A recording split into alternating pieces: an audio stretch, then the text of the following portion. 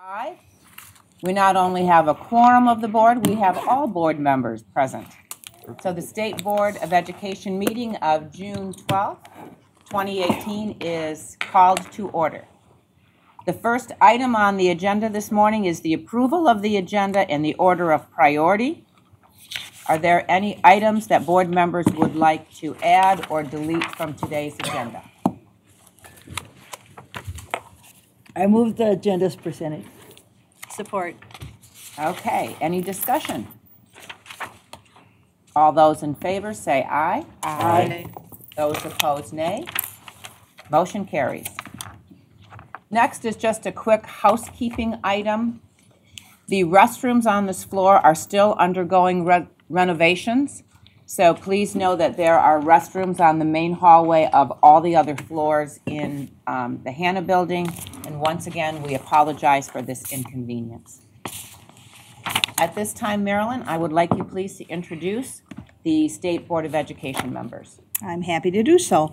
You've just been listening to the interim state superintendent, who is also chairwoman of the board, Sheila Alice. And next to her is one of the board's co-presidents, Richard Ziley. He resides in Dearborn. The board's other co-president is Cassandra Albridge. She resides in Rochester Hills. The board's secretary is Michelle Fecto, residing in Detroit. And Nikki Snyder is a board member from Dexter. Next to her is the seat for the Michigan Teacher of the Year. This current Teacher of the Year is Luke Wilcox, and he is not able to join us today. As we go across the table, Tyler Sawyer is representing Governor Snyder. He is the Senior Strategy Advisor for Education and Career Connections. Next to him, Board Member Eileen Weiser from Ann Arbor. Board Member Lupe Ramos-Montini from Grand Rapids. Pamela Pugh is board member from Saginaw. Next to me is the board's treasurer, Tom McMillan. I'm Marilyn Schneider. I'm the state board executive. Thank you. And now we will introduce new members to the Michigan Department of Education, beginning with Shulan. Would you please introduce new members for your division? Good morning, Shamon Doxey, interim deputy. I would like to introduce Lakeisha Whitman with our Office of Great Start, the Child Development and Care Unit. I've been with the state of Michigan since 2011. So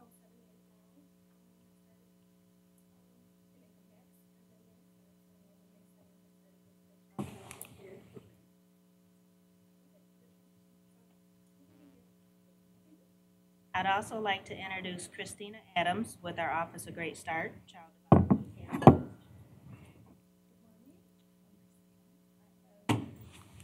born, raised, and lived in Lansing, Michigan. My entire life.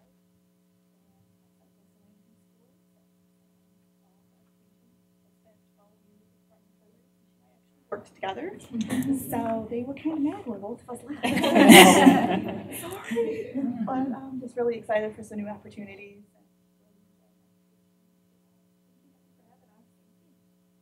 I would also like to introduce Yvette Lightborn with our Office of Special Education.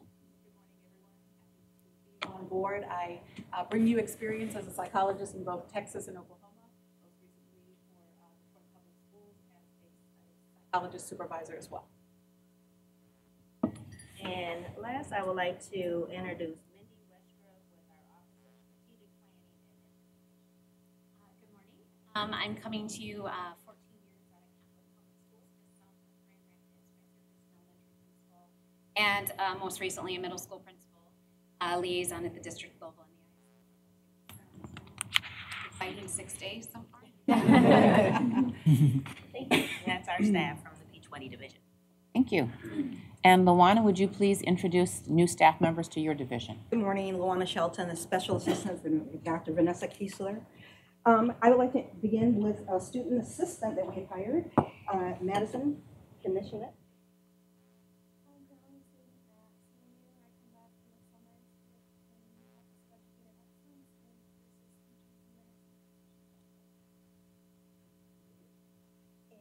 Adriana Hahn. Good morning. I'm Adriana. I am a student at Grand Valley State University. I've been here for 8 weeks, and I like Good to know. So far. Thank you. And Joetta Parker, would you please introduce a member of your staff? I'm Joetta Parker from the Human Resources, and I work with Human Health. I'm Lorraine Hall. I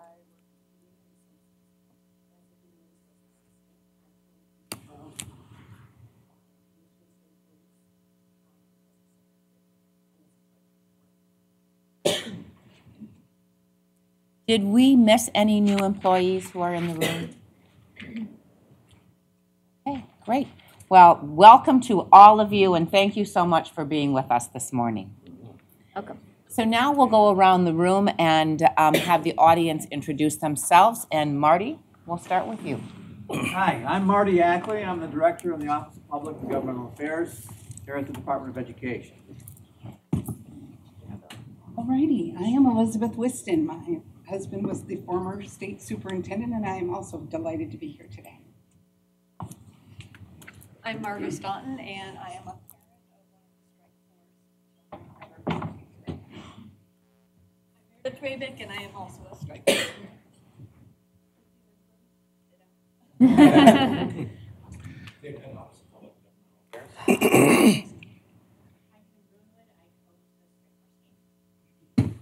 I'm Sarah Staunton.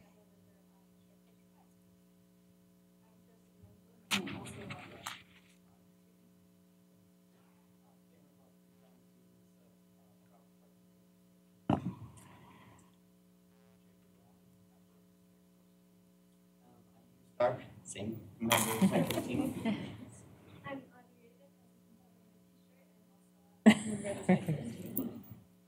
Samuel Ravick, also a member of Psych Voice. Rogers, Office of Career and Technical Education. Good morning, Brian Piles, the State Director of the Office of Career and Technical Education. God, I wish I was a member of the Strike Force. Director of the Office of System Evaluation Technology.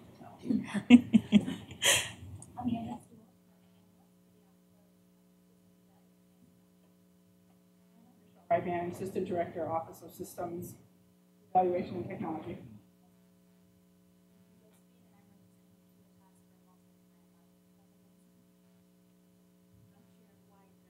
Global GSRP. Solve an issue.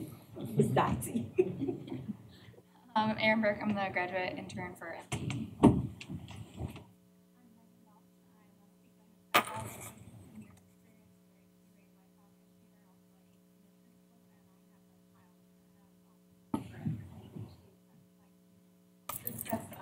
Eligibility. As the Professional Educator Certification Services Unit. Currently being renewed right now. That's a phone calls all take.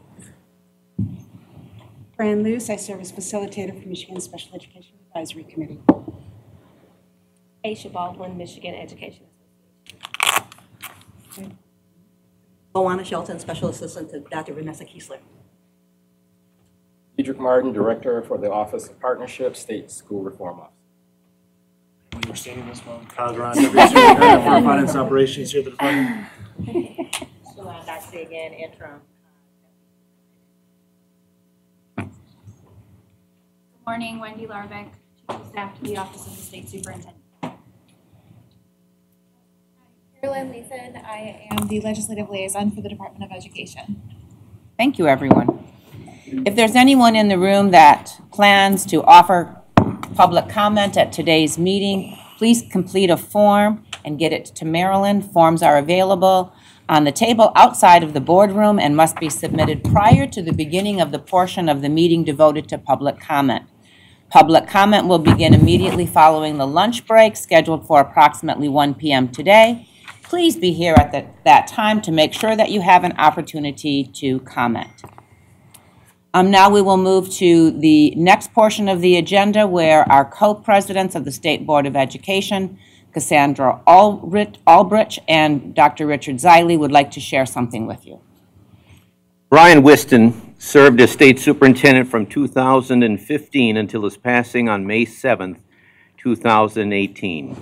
He has left a lasting impression of selfless public service. Why don't we go up to the front of the room and Very good. So Brian was most recently the state superintendent, but the reality is he touched a lot of lives throughout his career. He was state superintendent for the last few years, but before that, he was a superintendent at Dearborn Public Schools, where I know they thought just the world of Brian. And before that, and how I had actually first met him, he was a director of government and community services for Oakland schools for many, many years. But even before that, he served as a local school board member for 17 years. So he impacted kids in his local school district as well. He was president-elect of the Michigan Parent-Teacher Student Association, a teacher at Wayne State University, and a member of many boards and community organizations. Brian was a wonderful person who devoted his life to serving others. He was always focused on doing what is best for the children of Michigan. The vision he set forth to make Michigan a top 10 in education state in 10 years will endure. His leadership and talent established the dynamic strategies that will help all children in Michigan have the opportunity to learn and be prepared for success. That's from a statement that Cassandra Ulbrich and I issued on May 8th in the Michigan Department of Education press release. May I add a personal observation? He was a great schmoozer and had a real gift for bringing out the best in other people. When you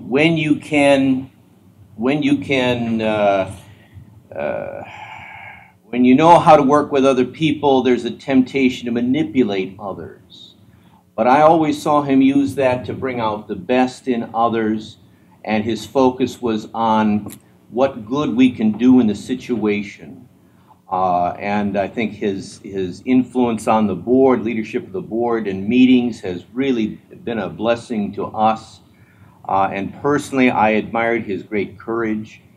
He knew his days were numbered, and he put that, he expressed great concern and love for you, his family, but also his work for the people of Michigan. And I'm just so moved by his personal example. So I think we're all better for having known Brian and having the honor and the opportunity to work with him. So a couple months ago, we started talking about ways that we really could honor Brian's legacy. And so I think over the next couple months, we're going to unveil a couple of things that will help to highlight just how impactful Brian was to all of us.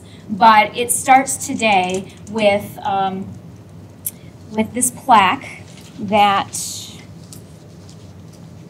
sorry, I need to get that out there so I can do this. This plaque that is going to adorn the entrance to this office here, the office that Brian called home. And it is my honor and privilege to present this beautiful plaque that everyone who comes into this office will see every time they enter this office. And the plaque says, in memory of Brian J. Whiston, State Superintendent, Michigan Department of Education, July 1st, 2015 through May 7th, 2018, whose vision and leadership set Michigan on the journey to becoming a top 10 education state in 10 years.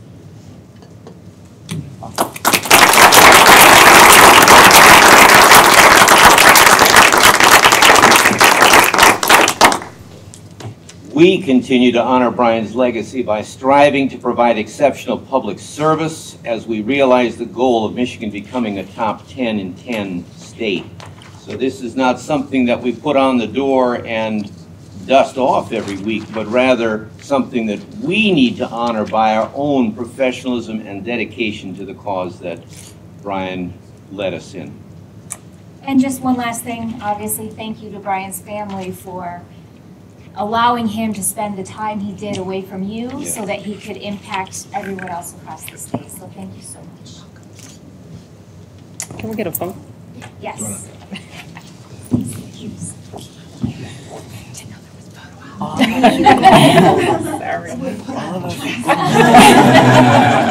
Very nice.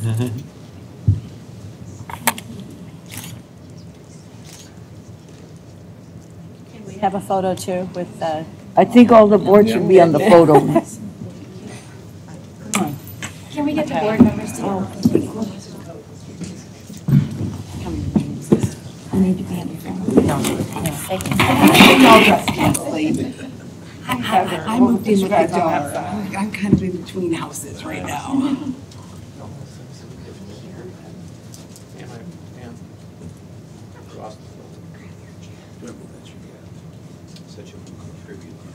You got it?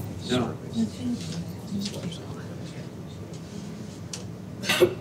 Eileen, we can't see you. I think the acting superintendent should be with us. Sorry. Yes. Interim, sorry.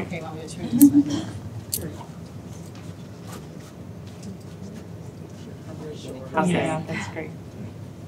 All right. And then my way. Good thing you're easy. All right, thank you. I think we need Marty's one now. Thank you. And you found a picture of him smiling. The little you know? Yes, very true. Oh, that picture just really captures his personality. Yes, exactly. Sorry. He is. Yeah, exactly. That little Irish infant.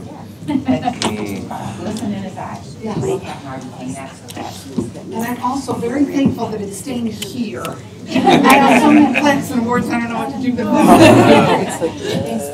Thank you all. Thank you for being here, Beth. Thank you. Thank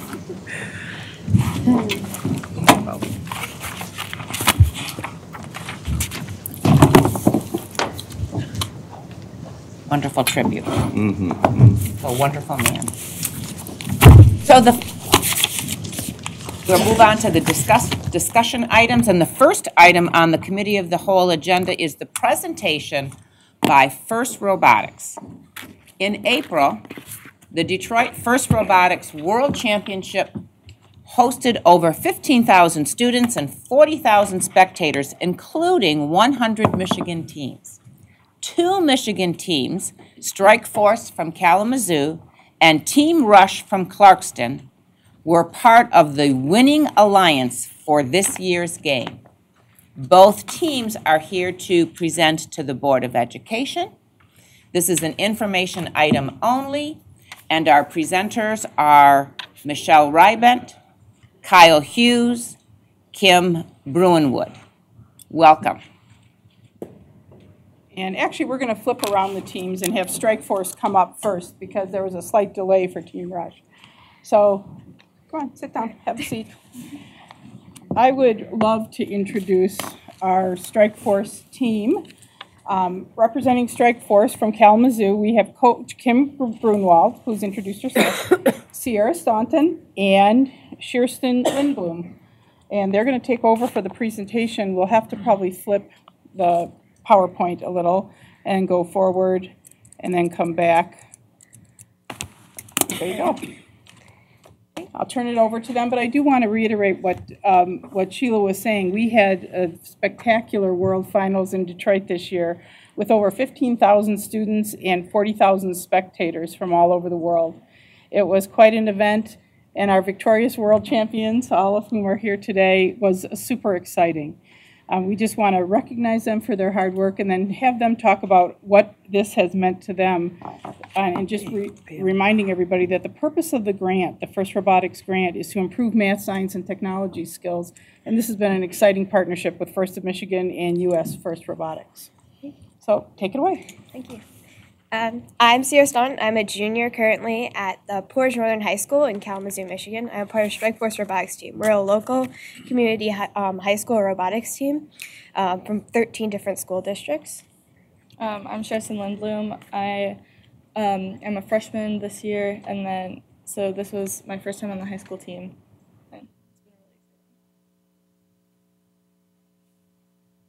So the mission of FIRST is to inspire young people to be science technology leaders and innovators by engaging them in exciting mentor-based programs that build science, engineering, and technology skills that inspire innovation and that foster well-rounded life capabilities, including self-confidence, communication, and leadership.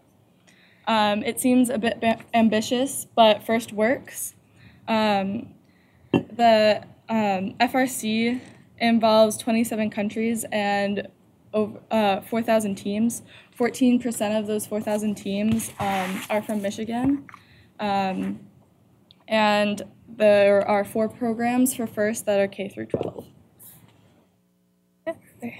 At Strikeforce, we hope to be part of the FIRST program, and FIRST stands for Inspiration and Recognition of Science and Technology, and we work to inspire others as well as being inspired in STEM. We spread STEM throughout the community through 45 different community events throughout the year, and we have an estimated exposure of about 80,000 people to STEM activities. We definitely make sure to inspire others in the amount that FIRST has inspired us, to spread the message that STEM is accessible to everyone and that you can make a career opportunity in STEM. We do this through mentoring students, education days, like I said, where we go and present our robot to schools. We do mini maker fairs where you get to play with robots and parts, go to library kickoffs, and parades as well. Through Strikeforce, not only have I inspired others, but been inspired myself. When I was in 7th grade, I had the opportunity to be mentored by one of the high school students in the program, and it had left definitely a big part of my life, is because she's now my role model, and she's graduated college with an electrical engineering degree, and I still look up to her today, and it's kind of helped me connect with what I want to do, and that's a huge part of me today with that. Through Strikeforce, we also have great opportunities to be recognized at an international level. Like Kirsten said, there's 27 countries involved in the FIRST robotics competition, which is the high school program. And through the local level, we have sponsorship with community businesses where we get to communicate to the businesses what our program is doing and have the opportunity to practice business skills with them. We also have community outreach events, internship, and networking opportunities. When I was at this past current FIRST World Championship in Detroit, I was talking to one of the people that was walking around that was a sponsor of the FIRST program from Newport News Shipbuilding, and I was talking to him about the robot, and afterwards I mentioned that I was interested in naval architecture, which is what their company does, and I was offered an internship for my years in college. So it really does give you those opportunities to communicate to other people. We also have the fantastic opportunity to be recognized at a government level such as this, as well as meeting representatives and communicating with them. I never thought at 17 I'd be able to communicate with my representatives and be a part of a governmental process because I'm not 18 yet. I can't vote. But through FIRST, I've been able to communicate with them, be recognized, and have some of our ideas been put into government. So that's really cool. Also, obviously, STEM is a big part of FIRST, and with science, we're able to bring those lessons that you learn in physics and computer science back out and into the real world and apply them automatically. We have to work with professional engineers and businessmen to practice our communication skills, build a robot that's 120 pounds in 6 weeks, and also really get to practice those skills that you learn in a classroom setting on a robot in real life. I personally this year took physics alongside of doing this FIRST robotics, and it was probably the most rewarding kind of experience to be able to learn like friction and all these interesting concepts in physics and then actually go out and apply them. I actually cemented my knowledge more in doing that than just studying, and that's something I really hold dear to my heart of being able to do that.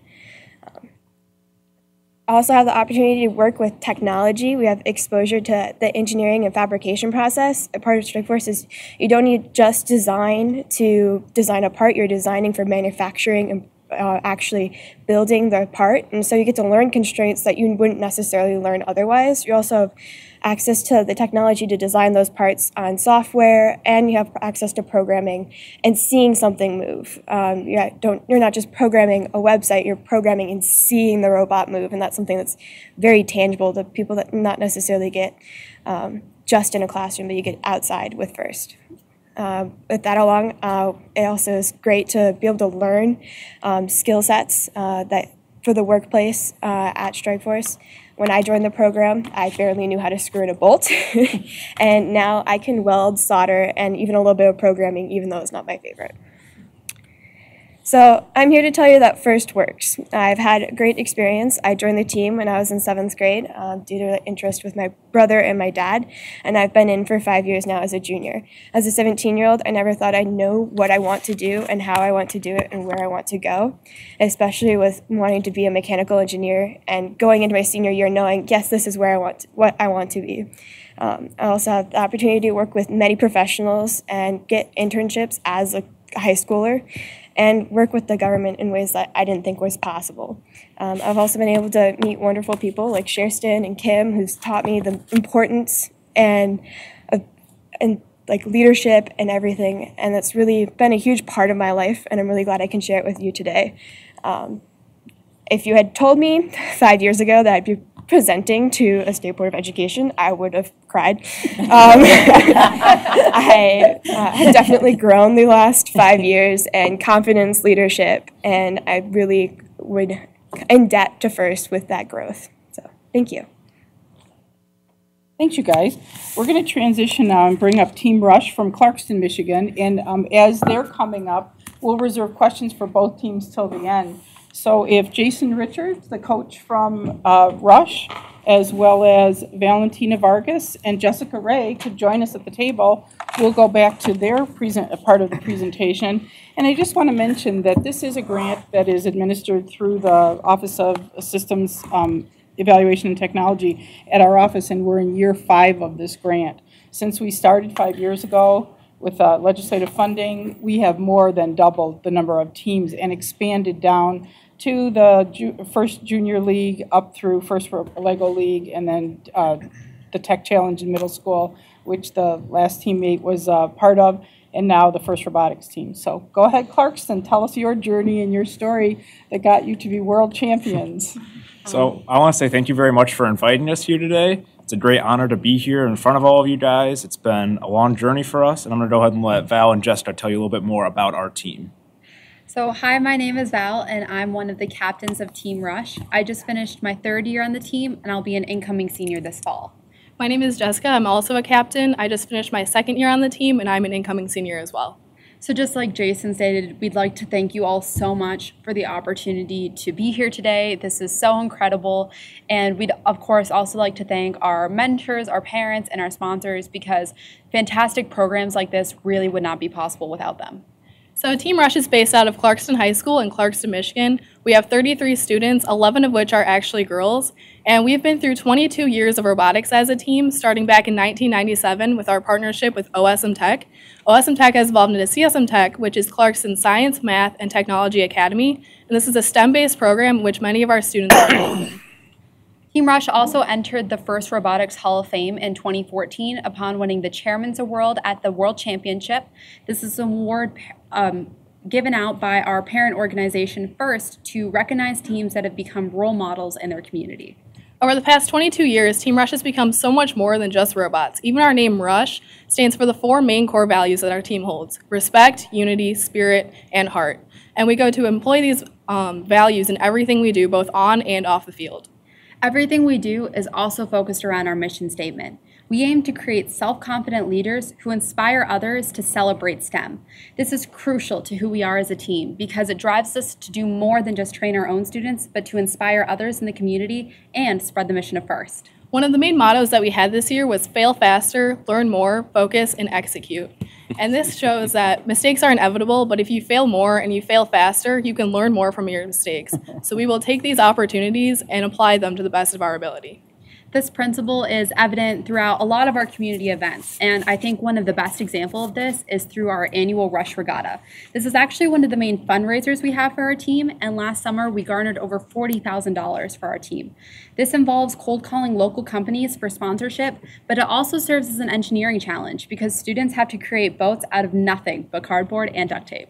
And as one of the first events they participate in, the new students really get the opportunity to see how we take our failures and learn from them. And the regatta teams go through extensive prototyping and design challenges to see what the best boat design possible is. And some of the boats aren't always successful, like you might see in the pictures on the screen. Sometimes they often sink, and this compels students to begin learning from their mistakes before a robotics season even begins. And it's really important to face that failure and fail faster while still having a lot of fun on race day. And the students in the boats are always laughing as they're sinking, and everyone's really in high spirits the whole day. But at the end of the day, it's really a true learning experience because we'll take those and we'll aim to improve our boats next year and hopefully not sink the following year. But learning more is not just something that we encourage in our own team, but also something we encourage when mentoring others. We aim to take everything that we learned and share our experiences with the lower level robotics teams in our community. Whether it's FRC mentor camps for the high school teams, middle school FTC teams, or elementary school FLL and junior FLL teams, we're trying to take everything we've learned over the past 22 years and be able to expand that into our community. This allows us to continue growth and innovation with new robotics teams coming into the ranks, and this really allows for the new generation to have better engineers as they move through the levels of FIRST. We've also consolidated 20 years of successes and failures in our Toolkit for Success. This is a document that's pretty hefty, about 350 pages, and it describes everything from our best accomplishments to our biggest setbacks. It's been downloaded over 1,500 times across 49 states and 13 countries, and we hope that teams all around the world are able to learn from Rush's experiences. We hope to spread the principle of being motivated from our mistakes rather than discouraged. We want even the youngest members of FIRST to become inspired innovators and persistent problem solvers, and we will go and use this approach to become more successful in our future. Our own build season actually begins with kickoff, which is the first Saturday of January, and it's when FIRST says, go, now you have 6 weeks to build a robot. And no matter what part of the team that you're working on, we all come together to discuss and brainstorm the future design of our robot. And we start developing prototypes that often end up falling apart or breaking. I'm not going to lie about that. But they're all very crucial into developing the understanding and gaining the knowledge necessary to come up with a robot design. And as Val said, each prototype is truly a learning experience. Through this, we gain shop skills and more knowledge that really help to complete our robot and make it the robot that it was this season. And in addition, we also participate in what is called FIRST in Michigan badges, and these are badges that you can earn through leadership, communication, engineering, electrical, and machining. And so we are hoping that someday these will be incorporated and reward students, not only in robotics, but in the workforce as well as in classrooms. But the engineering process doesn't just stop there. Oh no. It continues long after build season as we are always trying to improve our designs. I think one really good example of this is actually our forklift mechanism that we had this year. We were constantly adding reinforcements, testing new materials, and examining other robots so that we could develop a mechanism that was both successful and compatible with others. Tournament season is also filled with improvement, not only just on the robot. We are also working to focus and execute on the field. Our drive team is always working to improve strategies and being able to work with other robots on the field, which is why it is imperative for our drive team to be able to go and improve in every part of the competition.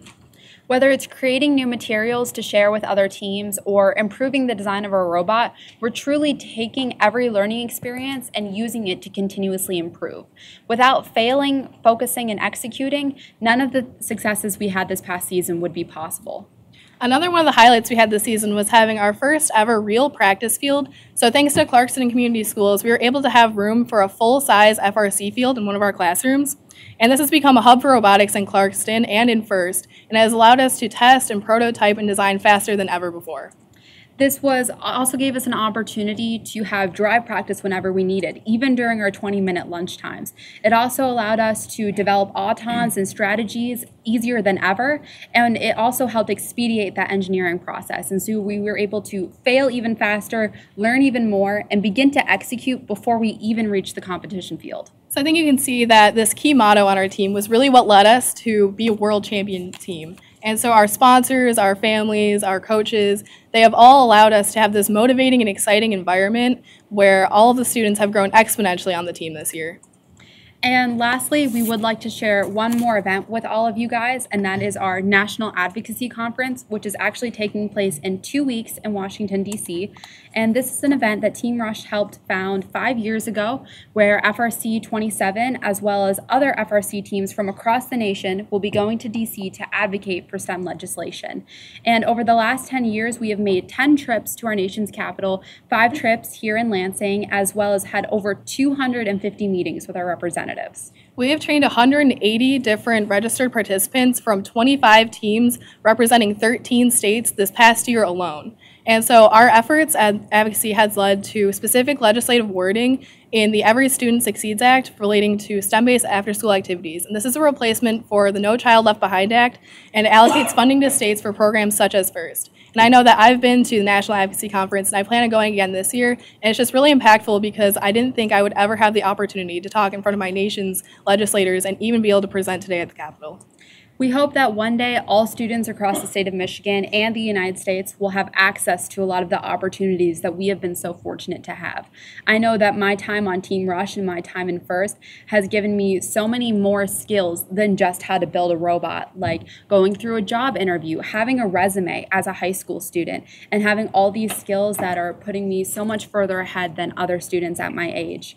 I know that our team motto, our core values, and our mission statement expand so much farther beyond the competition field, and there will be so many opportunities waiting for me in the years to come.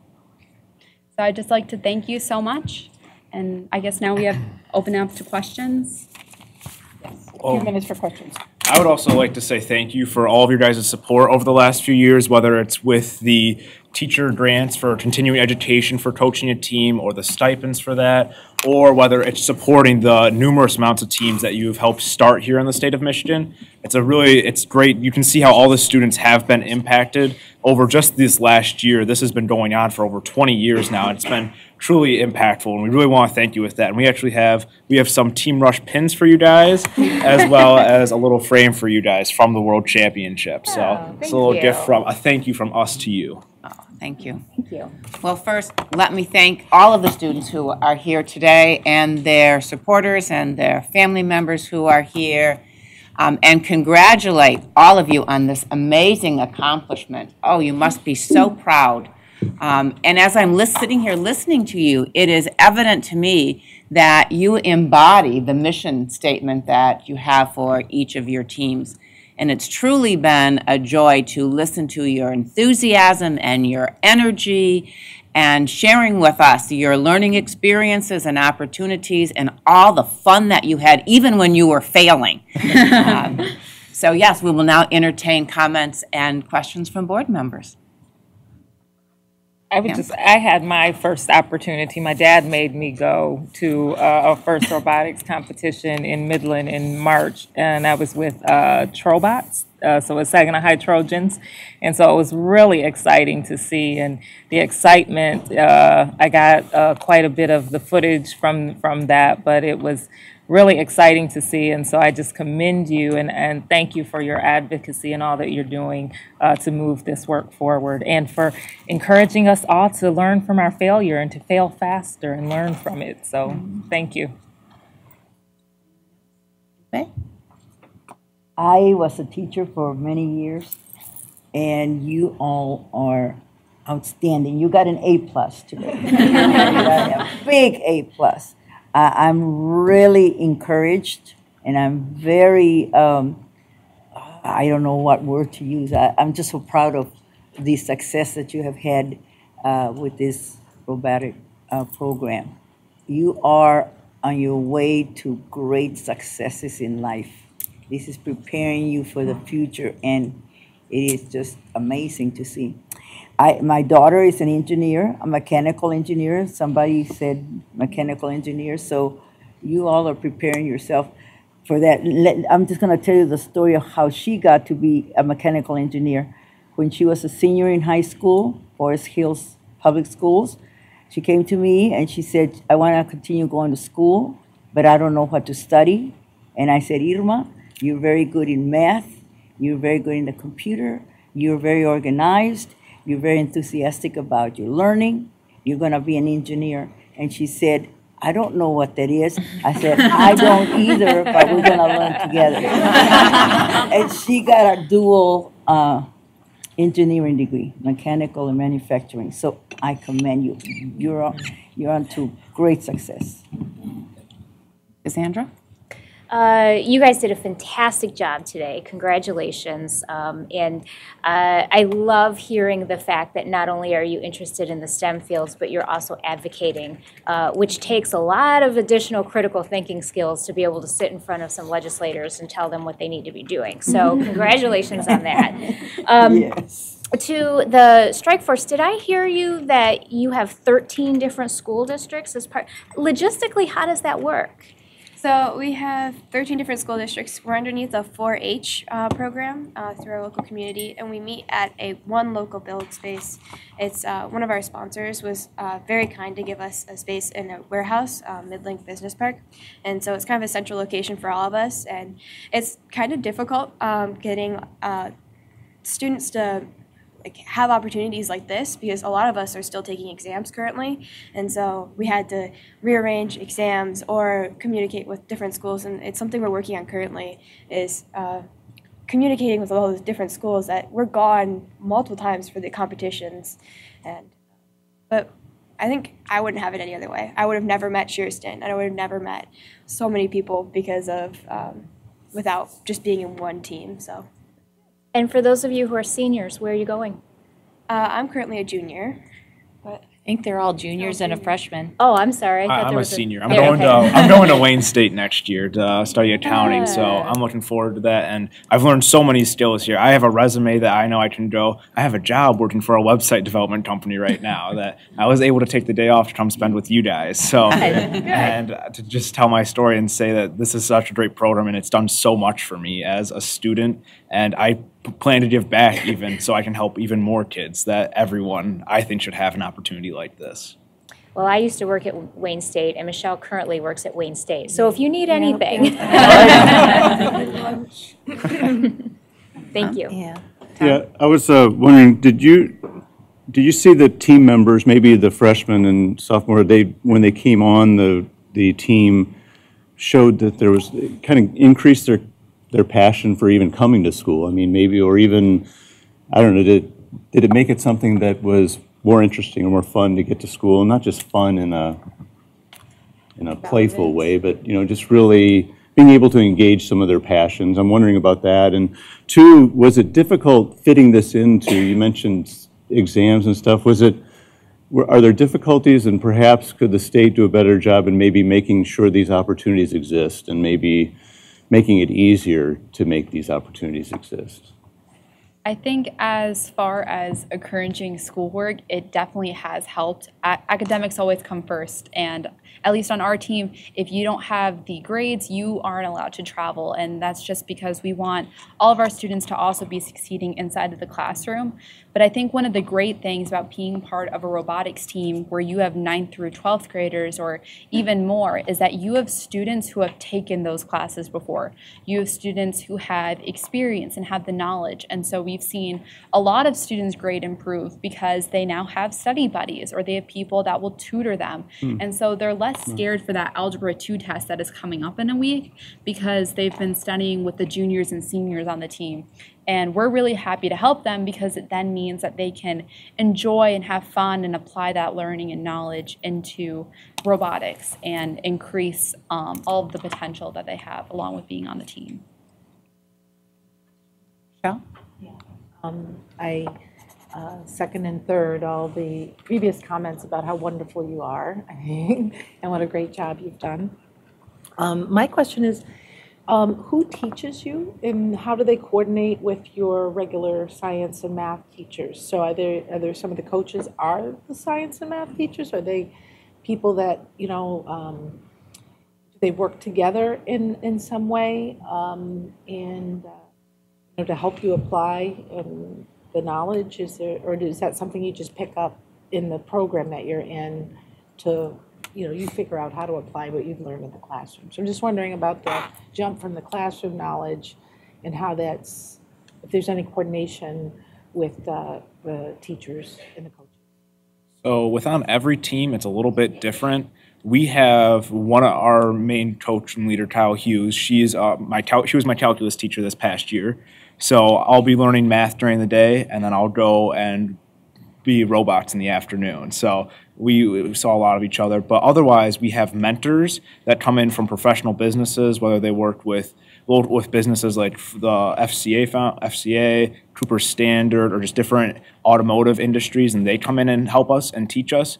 Some of them are even our best tutors as well for helping us out with those crazy complex AP Physics problems that they've seen before in their job, and they show us not only how it applies, but how we can use it in our classroom as well. And then also within Rush specifically, we have a mentor-mentee program. So when all the new students come onto the team, they get an older mentor student that they get to look up to, and if they have any questions, it's about like, what's the process behind this different thing, or what's the process behind this, or I want to learn machining, who should I go to that? And we have student leaders on the team that then teach other students, and that way everyone is learning from each other. So that's how it runs, at least on Team Rush, and a majority of other teams have similar programs. Ours runs a little bit different because we're community-based. So, we don't have one specific school that we partner with. That was one of our first sponsors. That was one of their main objectives, is they didn't want to say, we're going to sponsor you and give money to the community, but only to one school. We wanted to make it accessible to everyone.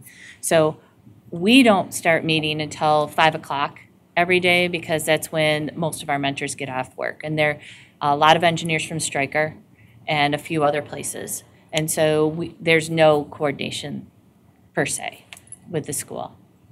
I think also something unique that we've been able to do, like we mentioned, is that our main team leader is also a teacher in our CSM Tech program, or our specialized STEM program. And so we've actually been able to integrate over 15 different technologies from FIRST, like Illustrator, or doing a week of FLL robots with our students in that program. And so students that join Rush as a freshman or a sophomore might have already seen some of these technologies because it's integrated into this specific STEM program. And I think that's a really unique opportunity that we've been so fortunate to have and to encourage within Clarkston. And I think something I would really hope to see in the future is First in Michigan badges launched just 2 years ago.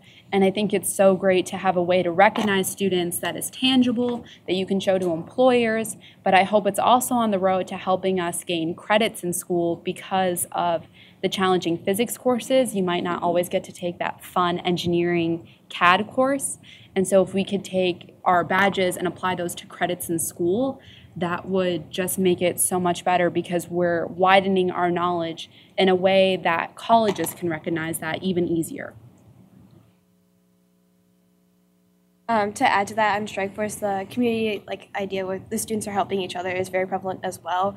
I recently completed a research project for physics where I had to build a hovercraft that people could sit on, and I literally had 4 or 5 mentors like, oh, I can help you with that, and also a couple students that had done it before that were also willing to help me, and it was great not having to do that all by myself, because it was kind of a hefty project. We also have opportunities where, like Kim said, our mentors are professional engineers and businessmen, so they definitely come in, and we also have a couple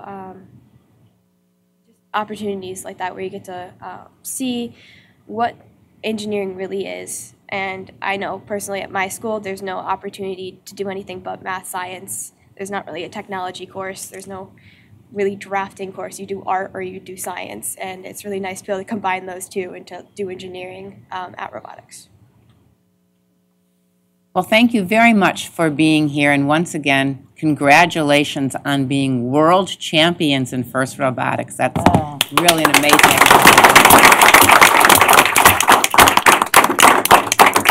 And we wish you all the best as you start preparing for next year's competition. We hope to see you back all in Detroit. Thank you. Thank you very much.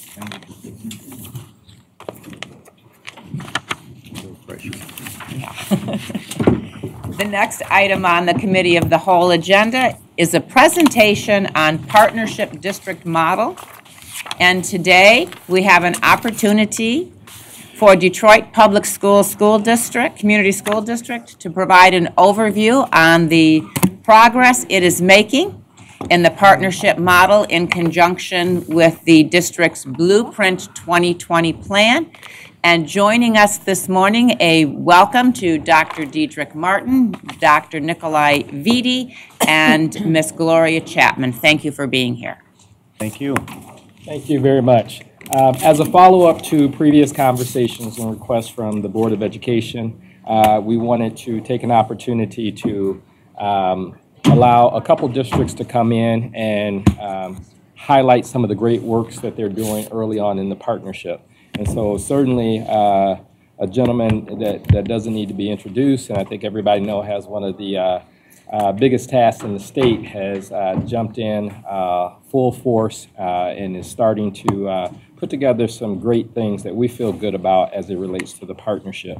And so without further ado, while I help from a distance, I got to give a lot of credit to Ms. Chapman. She works with them quite frequently, just being a link between the Department of Education and how we can support them through our partnership efforts. But with that being said, I'm going to turn it over to Dr. Vitti so that he can go through his presentation, and then we'll leave some time at the end for questions. Okay, good morning, everyone. Good morning. Good morning. Thank you for the invitation. I look forward to reviewing for you our work with our partnership schools and also giving you a broad overview of a year's work right now with DPSCD. As you well know, 22 schools were initially identified as part of the partnership agreement. The goals that are set for those schools have to be implemented and obtained by April 2020. And then another set of schools were identified in November 2017, 24 schools. Those goals have to be met by November 2021. And then lastly, this past March, an additional 13 schools were identified, and those goals need to be reached by July 2021. As we think about the partnership agreement, so walking into the district about this time a year ago, obviously the first set of schools had been identified, and broadly a set of strategies were identified to improve those schools. Luckily, when coming into the district, myself and the team that I've been able to recruit have had a track record of improving low-performing schools. And so as we started our work, it didn't take us long to identify gaps that existed with these low-performing schools and gaps as far as the entire district is concerned. As I talk about the strategies that we're using in the partnership schools, you'll see some obviously similarities and alignment with the overall work that we're doing as a district in reform. But we are going a bit deeper with our partnership schools because they need additional support, obviously, as we rebuild the district as a whole, but move student achievement in these schools. So in the first couple of months in the district, we engaged the board about very specific goals related to these partnership schools, related to proficiency and growth. Those goals were approved by the board after a couple of months in the district. Actually tonight, we have a board meeting, and the board will be approving our partnership agreement plan, which really outlines what I'm about to present to you right now regarding our focus areas in improving our partnership schools. I'll be talking about 4 focus areas in improving our partnership schools. One focus area is providing additional support around human capital, focusing on our teachers and leaders. The other focus area is about strengthening our curriculum, so just rigor in the classroom. Our other focus area is around expanding wraparound services. And then lastly, our 4th focus area is improving parent and overall community engagement in these particular schools. So what you see on the slide right now is focus area 1, which is focused on human capital. The best proven way to raise student achievement is to improve the quality of instruction in the classroom. The core of all reform happens in the classroom. So a lot of our focus obviously is on our teachers and the individuals that directly support them every day, our principals and assistant principals. So the first area the first gap or major gap was around teacher salaries. So Historically, Detroit has been unbalanced when you look at teacher salaries.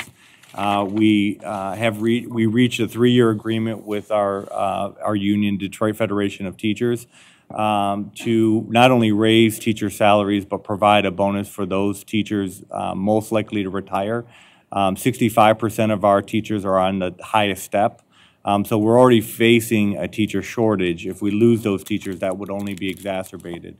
So that was our focus area, but also increasing our first-year teacher salary. We were at the bottom of districts comparable to us. We are now at the middle based on this new agreement. But more important to that is thinking about a pipeline development as these teachers retire and as we try to recruit teachers. So a lot of our partnerships are with universities. You see them listed there: Eastern Michigan, Michigan State, University of Michigan, and Wayne State. And our commitment is to place more student teachers in Detroit during their student teacher experience so that we can hire those teachers after their student teaching is completed. But we're also thinking about residency programs. We have to move away from teachers learning on the job, and instead being more thoughtful about teachers learning in the classroom before they're a student or before they're the teacher of record with a master teacher. So this year we are developing residency programs that will place undergraduates that did not major in education in the classroom to learn how to teach over a year or a year and a half before they become the teacher of record. And that's the way we're thinking about pipeline development for our partnership schools. We've done a lot of work on the new standards. So obviously the Common Core standards were implemented in Michigan a couple of years ago. Detroit has been behind in training our teachers on those new standards. So we have focused this year on literacy and math at the K-8 level. We've had a number of trainings after school, on the weekends for our teachers and our leaders. And we partnered with Achievement Network to provide that training. We have been conducting walkthroughs with Wayne Risa and MDE, where we visit classrooms and talk about what good teaching and learning looks like, building the capacity of our leaders to provide solid feedback to our teachers to improve instruction. Next year, we're starting a new leaders development program where we're taking assistant principals and over a year's time training them to be instructional leaders, not just managers of buildings. And we're doing that with private dollars raised through the Detroit Children's Fund. And then lastly, we will be matching the first cohort of partnership schools with CEOs in the city and Metro Detroit in general, because we believe that there's an opportunity for principals to learn from business executives and business executives to learn from principals as well. This just allows for networking, but also a better understanding of the beauties and the beasts of what I talk about as far as traditional public education is concerned.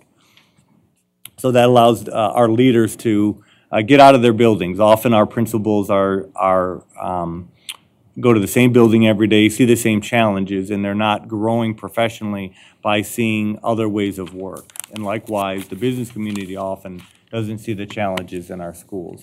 As I talked about, our second focus area is improving the content that's applied in the classroom every day. I talked about our teachers not being fully trained on the new standards, but our curriculum has been inadequate as far as meeting the expectations of grade level standards based on the new standards. I shouldn't even say new anymore, but they're new for teachers that have not been trained in using curriculum. We went through a curriculum audit district-wide, not just for the partnership schools, and that curriculum audit in literacy and math demonstrated that our curriculum is not only outdated, but not aligned to the standards. And that's an important factor, because if teachers are using curriculum that are below the expectations of grade level standards, then they have to spend the time and energy to supplement that curriculum to ensure that students are being exposed to grade level standards. If you're teaching 6th grade math and your curriculum is at a 4th grade level, even if students are below grade level, they will never catch up. They will never meet grade level standards, which then means, as you all know, they'll never be college and career ready.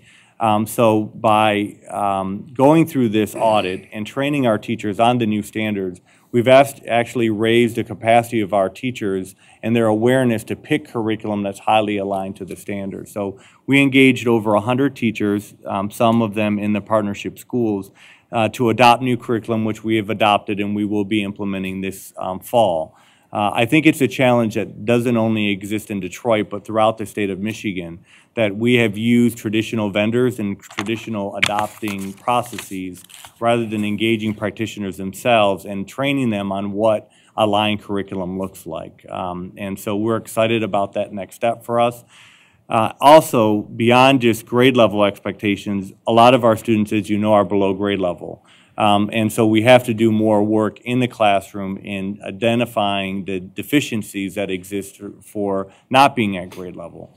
So we have used iReady as an adaptive diagnostic tool starting at the K-3 level. We did that because of the new retention law and focusing on our early learners to ensure that our teachers know exactly where they're deficient are based on the foundations of reading. And our teachers are now able to implement in small group interventions to catch those students up, certainly before third grade, but that's something that we're applying across our district next year at grades K through 8 in reading and math.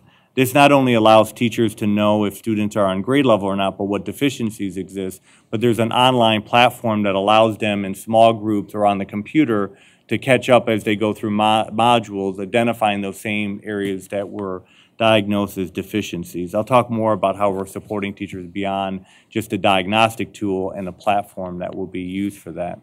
Obviously, education is about reading, math, science, and social studies, but we know when we don't look at the whole child and we don't address issues outside of academics, sometimes we don't even focus on academics, or the child is not focused on their academics.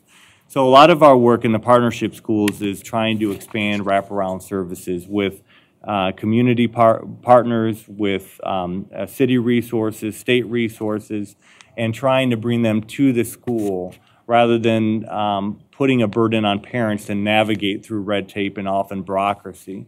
And so starting mainly with mental health detection and support, our vision is to work with the Wayne Mental Health Authority to place mental health specialists in our schools so that way they have daily direct access to our students and their parents when mental health issues are detected and needed.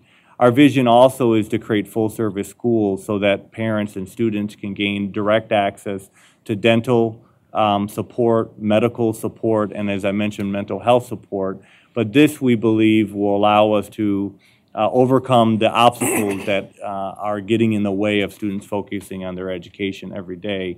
We're also expanding City Year. If you don't know about City Year, those are AmeriCorps volunteers that directly connect with kids because of their youth and also their own experiences. We use them to focus on truancy, but also academic intervention in literacy and math.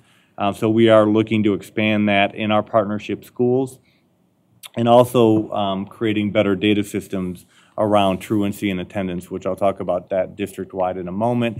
And then finally, expanding parent and community engagement. Our district was one that did not have PTA. Those were decisions that were made previously by emergency managers. But we have reestablished PTAs throughout our district. Now over 80 schools of 115 have PTAs. So that's something that we've reestablished. In addition to that, we are creating school advisory councils at every school.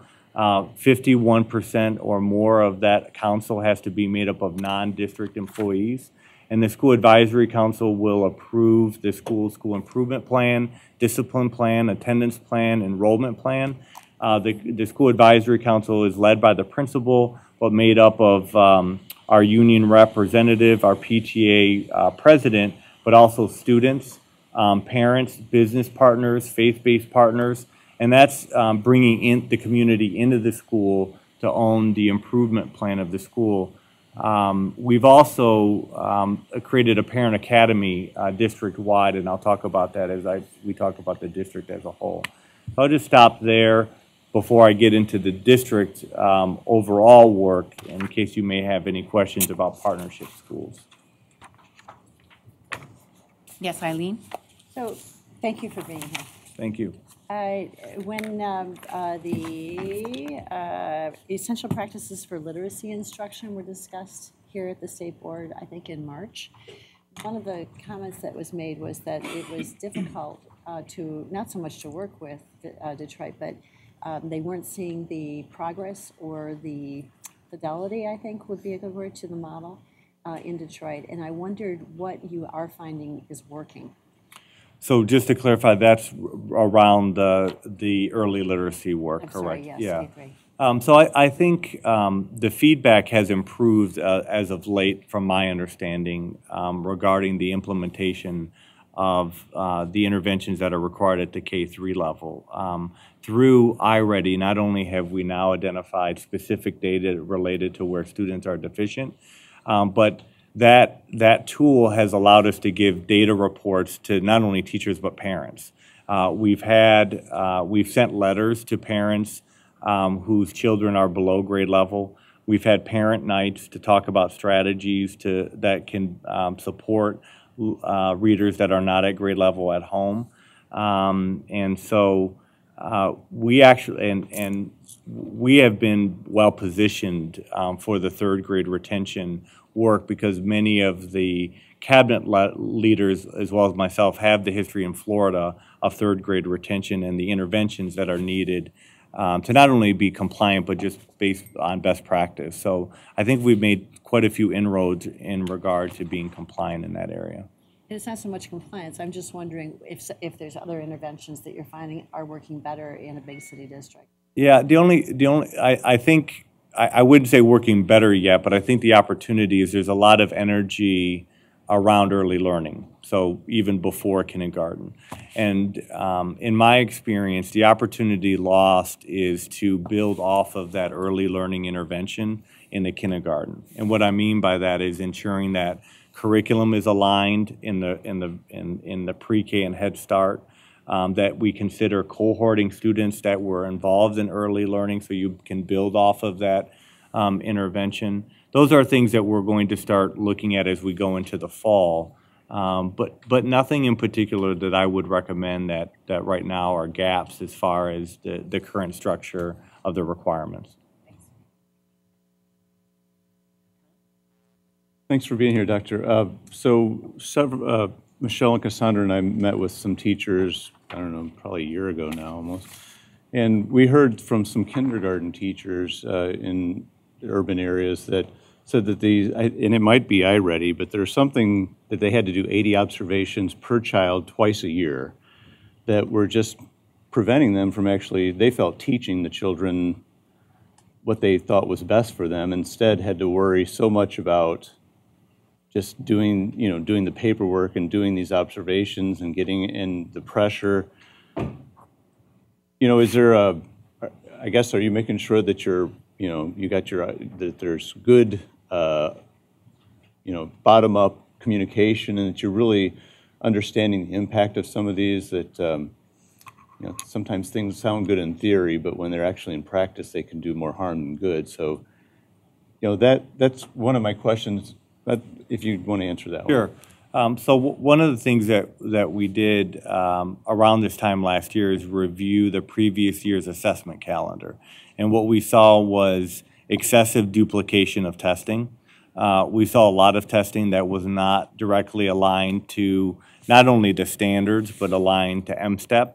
And so if at the end of the day, if a test doesn't give a teacher data to inform instruction and thinking about the end in mind, which right or wrong is the state assessment, MSTEP, then it really isn't needed.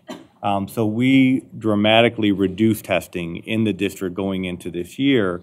And yes, there was state requirements regarding K-3 testing, But we tried to make the conversation not about being compliant, but instead having data to inform intervention and instruction at the K-3 level. So the diagnostic is computer-based. There are some direct assessments used with kindergartners, especially in the beginning. But most of it is computer-based, so it limits the direct assessment that teachers have to give. Outside of when you really get into students being significantly below grade level, where you go deeper in order to understand what particular issues exist in the literacy continuum. But the feedback has been positive from teachers in Detroit around the shift in assessments. One, there are fewer assessments, and they're finding that the assessment is yielding more actionable data rather than data for the sake of data. And what about observation? I mean, have you heard of something like this, 80 observations? Yeah, I think it I mean, depends. I think it depends on the tool that different districts are using regarding the number of assessments that teachers have to do directly. Okay, and then the second question would be, I hear a lot about identifying deficiencies and working on them, but as Dr. Young Zhao would say, you know, maybe we shouldn't spend as much time on fixing deficiencies as enhancing passions and interests of children to make sure that they actually, you know, enjoy, you know, there's a reason to come to school, they kind of enjoy it, not that it's a arduous fixing me all the time kind of thing. Is that, you know, is there a balance there that you're working to make sure occurs? Absolutely. So as I talk about our district-wide work, I think you'll hear a lot of emphasis on the whole child. And that's where, for example, we're expanding music and art in all of our schools in the fall. Okay. We're expanding our career academies at the high school level and ensuring that there are programs up and down.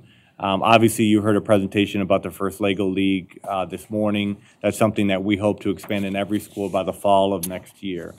So that's a lot of our work. But I will say, you know, as a child who was dyslexic and two of my children are dyslexic, I do think as a whole we have to do a better job of diagnosing deficiencies early in the reading continuum. And I don't think it's bad to say that, because if we can identify areas, and we have to also recognize, as I think you're alluding to, every child learns differently.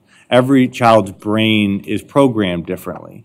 I think we have to make the conversation not about being punitive, but being supportive, but also being intentional about intervening. Because if we wait too long, then we're playing the catch-up game one way or the other. So I think, you know, the positive aspect of the third grade retention law could lead to better practice around detecting deficiencies. But if we only stay in the space of accountability and sanctions and being punitive, then we lose the opportunity to build better systems of support and best practice. I think as a state and as a nation, we have to completely rethink the requirements that our early learning teachers have regarding certification and just teaching. Our colleges of ed have to do a better job of teaching specifically how to teach children how to read. And then districts have to be aligned to support that work moving forward and not abandon that. So just better alignment between what universities are doing and districts are doing. But you know, there isn't 100 different ways to teach a child how to read. It's called best practice and it's called research. And I think we have to commit to that and be true to that and continually support teachers in implementing that process and not abandoning it. And then, because we know all children are different, when they're not learning like other children are learning, then what are we doing differently to intervene, to individualize instruction, to go deeper in the process so that we don't, the problem isn't on the child, but then the opportunity becomes how to teach that child differently. That's what we're not doing well enough, and I'm afraid that the conversation will be about penalizing children, schools, and teachers rather than focusing on best practice and intervention. Okay, I have Michelle, Cassandra, Pam, and Nikki. Hi, I'm Michelle. Hi. Okay. Hi. I live in Detroit, and I've raised a lot of children in Detroit and gone to Detroit public schools. I started in first child went in 1994, and so when the charters first started appearing. And I've been dealing with Detroit Public Schools for a long time, and I celebrate a lot of the good things, but the emergency managers have been incredibly frustrating to deal with, and a lot of the policies and their lack of responsiveness to the parents and to the teachers and to anybody but the governor. So I wanted to commend you for a lot of the changes that you're making as a parent. I see them as being incredibly positive, like, for example, with the PTA instead of the structure that was there before, which I didn't feel was accessible to me as a parent. And the music and arts in the schools and all the things that you're saying, supporting the teachers. What I've seen from talking to the teachers and from being a parent myself, I'm also a foster parent, so I've also dealt with a number of families that needed a lot of the services that you're talking about with the wraparound, and I think that's really critical. So some of the concerns I had was the class size, which were astronomical, and sometimes having teachers who were not certified to teach. They were friends of the principal that were hired, and and the lack of books. The kids didn't have books to take home. And I've also heard from teachers about very poor implementation of teacher evaluations, not with you, I mean, this is prior to you, who we've lost a lot of good teachers, great teachers, because and committed because of these, the way that they were so punitive and they weren't fair, basically. I wanted to know, has there been progress made on class size? And is there an effort around, there's also the issues with mobility, like I know parents bounce around from school to school, and how do you track progress? I mean, some of it just seems so overwhelming to me sometimes, and I can only imagine how do you sleep at night and thinking about all these problems? So I would like to know what has being done around to develop more trust with the teachers, and listening to their direct input, kind of what Tom was saying, and particularly with the issues around absenteeism. Is there a program, you said you were going to get to it, maybe you'll get to it later, on addressing, because I see that as being really key to progress, and it's a really hard issue to bear. I know I'm just throwing a whole bunch of stuff at you, but the other final thing I wanted to just throw in there is I've also been on a number of task force looking at Detroit schools around special education. And what is clear to me is that the charter schools are not accepting the kids that are harder to teach. And so we have this huge disparity between the traditional publics and then the charters. And then they compare them, which I think is grossly unfair. But I think Detroit is still holding up. So on the issues of teacher, class size, absenteeism, and then this issue of special education, what are your thoughts and your priorities around dealing with those? And I'm sorry, I just no. I think some of that I would get to in the latter part of the presentation, but I can address them now. It's up to you. So last year at this time, we had about 275 vacancies. Those are classroom vacancies. So the class size problem is not necessarily a budgetary issue. It's more of a hiring teachers issue. And so last year, as I said, 275, with 250 more classrooms added to DPSCD with the transition of the EAA schools back, So we added 250 more classrooms, roughly, and so that comes with more teachers. Right now, we have 200 vacancies. So we started the year with 160. So we've actually done a better job, apples to apples, with hiring teachers and retaining teachers this year as compared to last year. I'll talk about some things that we're doing starting this summer to improve that later in the presentation. And I think it'll speak to the issue of filling those vacancies. I think most teachers, if you randomly polled them, would say that they feel the district is much more responsive than it's ever been in the past. Not only do I actively respond to my emails, we have a clear constituent response system where we track requests and we actually respond. I visit schools rather frequently, always asking teachers what's working, what's not, what do we need to do differently. I run something called Chat with the Soup, where I have just tables like this or a setting like this where I don't come in with crafted questions, and no media is there, not a publicity stunt, and teachers can just be frankly honest with where the district is, what's working, what's not. But I think a lot of our work this year was about building trust by listening. And then responding to those issues. And that's why morale, I think, is slowly improving, especially among our teachers. And the work is not only child-centric, but also teacher-centric, knowing that those are our most important employees in our district. And that's not just rhetoric. I think that's what I think teachers are more hopeful, optimistic, and they see signs of the district now actively using the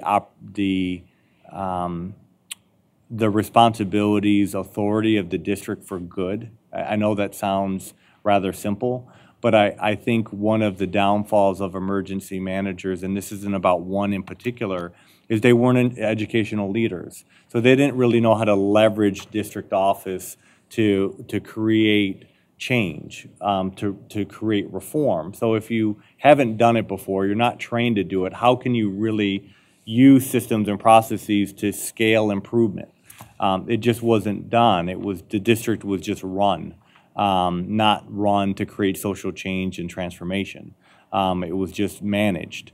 And I think now people are actually seeing the district being leveraged to create that comprehensive visionary reform. Although it will take time, people see signs in the right direction. We are creating an attendance policy for students. And creating better tracking systems. I think one challenge is just data and making sure when students are, how consistently schools, children are absent, but also providing resources to follow up on those absences. So next year, every school will have an attendance agent. And that attendance agent will focus on students that are truant doing home visits. We've also started home visits, teacher home visits this year. And pilot that in several schools, many of them partnership schools, because we need to create better relationships between our teachers and our parents. And then I'll talk about the Parent Academy later. But I think those are some of the answers to your question. Special education. So we asked the Council of Great City Schools to come to Detroit to do an audit and tell us exactly where are our gaps, what is broken, and what are some recommendations moving forward. We interview teachers, principals, parents, and we have the draft of that plan that'll go to our board in about a month. And we also created we're not calling it special ed, we're calling exceptional student education, which I think is more best practice regarding the term. And that ESE plan is going to our board in a month, which outlines a reorganization, but also solid steps in improving special education, ESE services. And so I can speak to that more in the presentation as well. It's one of the points that I'm going to highlight. Thank you very much. You're welcome. Okay, thank you. Cassandra? So Michelle actually introduced a number of the things that I had, but in the interest of time, I think I'll wait until after your second. Thank you.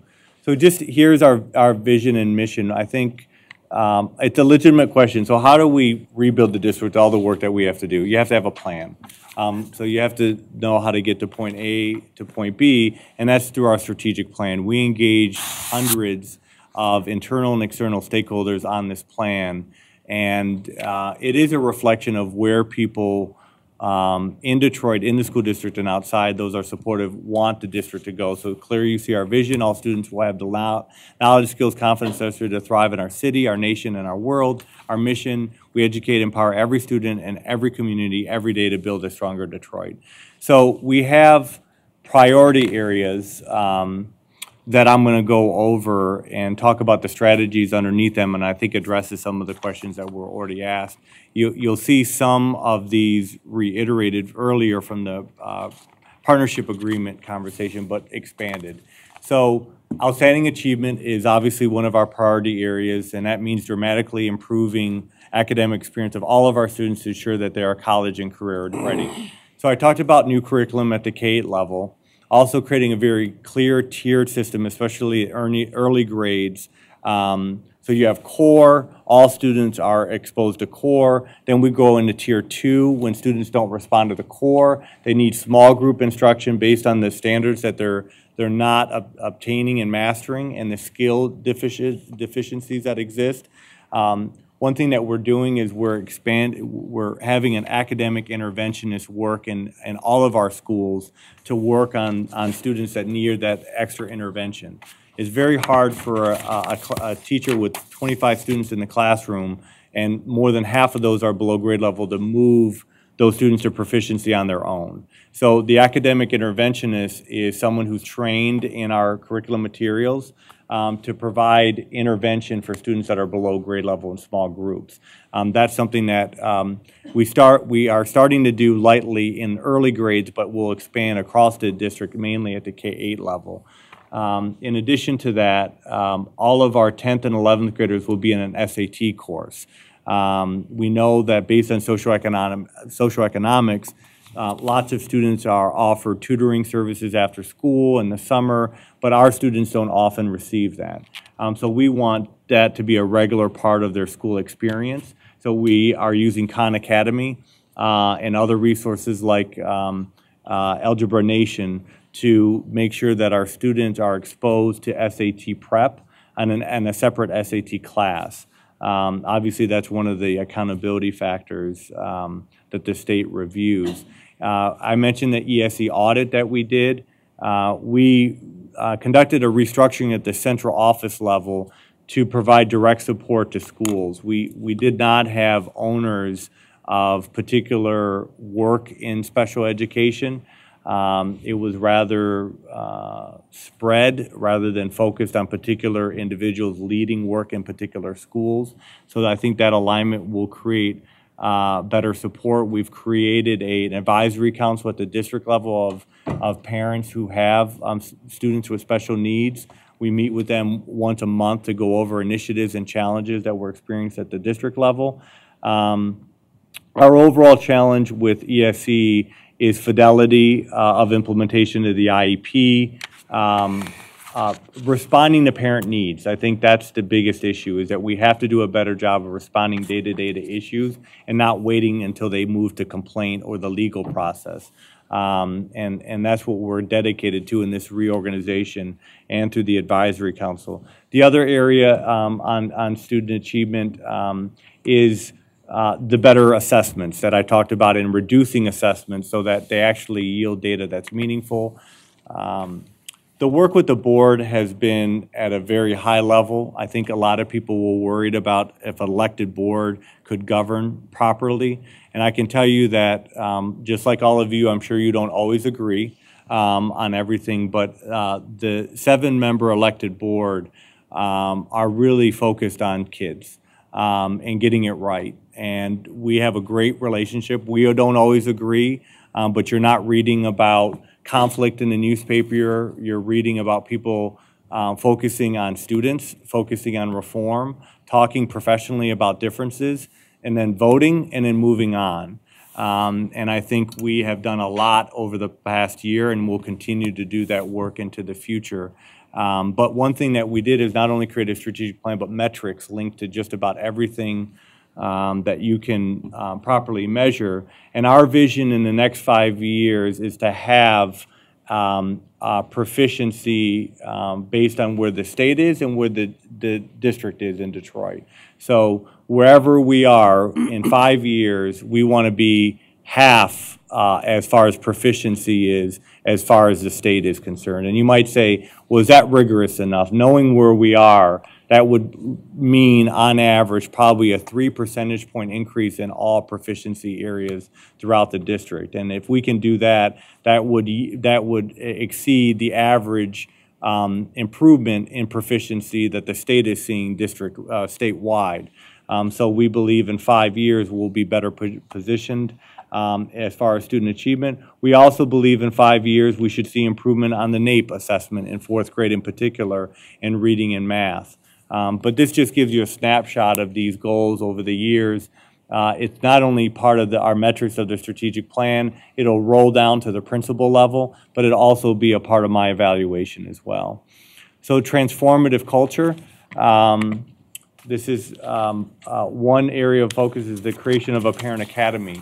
We were able to raise private dollars to create a parent academy that builds the capacity of our parents to advocate for their children's education. We believe that all parents care about their child's education.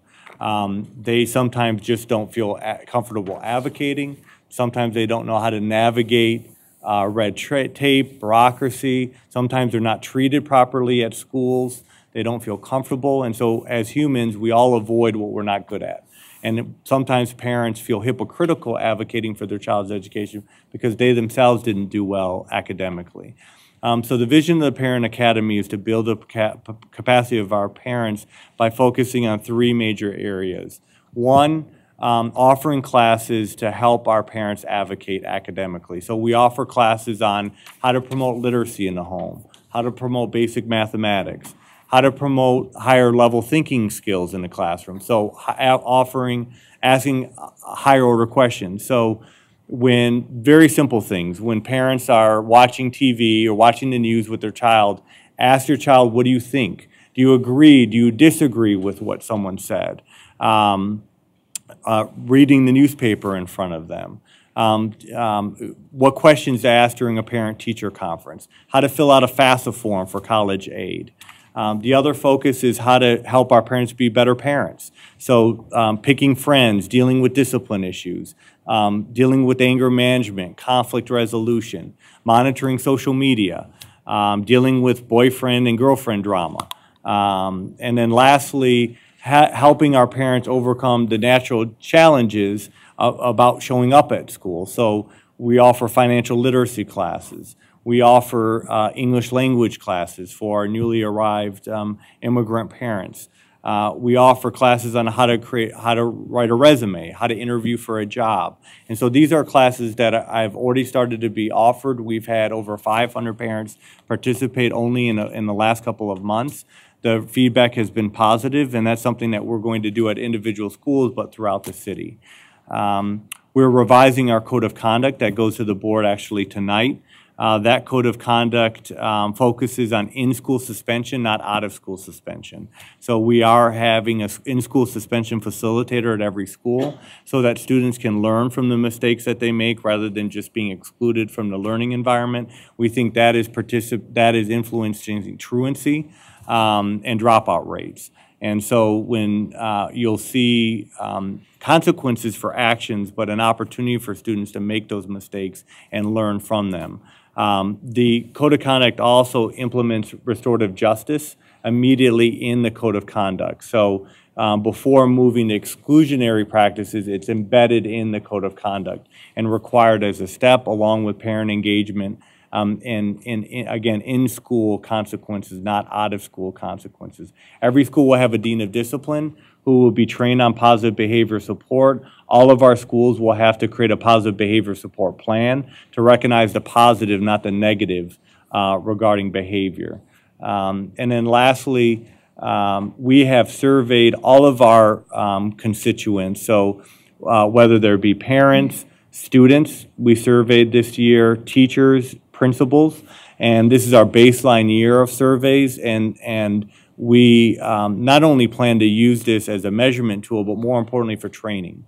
And so in identifying best practices, where is morale the highest? Where do employees feel the most engaged? And what's happening at those schools or in those departments at the central office level that's leading to that higher level of engagement and ownership of the work, and how do we replicate that and scale that as a district? But if we're not measuring how people feel about the district, especially our parents, will never improve. We'll just be guessing. And this gives us research to tell us exactly what's working and not. The whole child commitment, not only are we expanding music and art throughout the district, but also physical education. So all of our schools next year will have a physical education teacher or a gym teacher. We've also set aside a time in the schedule for recess and free play. So this goes back to that emphasis on the whole child. We are also creating a cultural passport program where every kindergarten through fifth grader will go on 3 cultural experiences this year in Detroit. So our vision is that our next year's kindergartners, by the time they're in 5th grade, they get to experience everything that Detroit has to offer, from the music hall to the Charles Wright Museum to the Detroit Institute of Arts.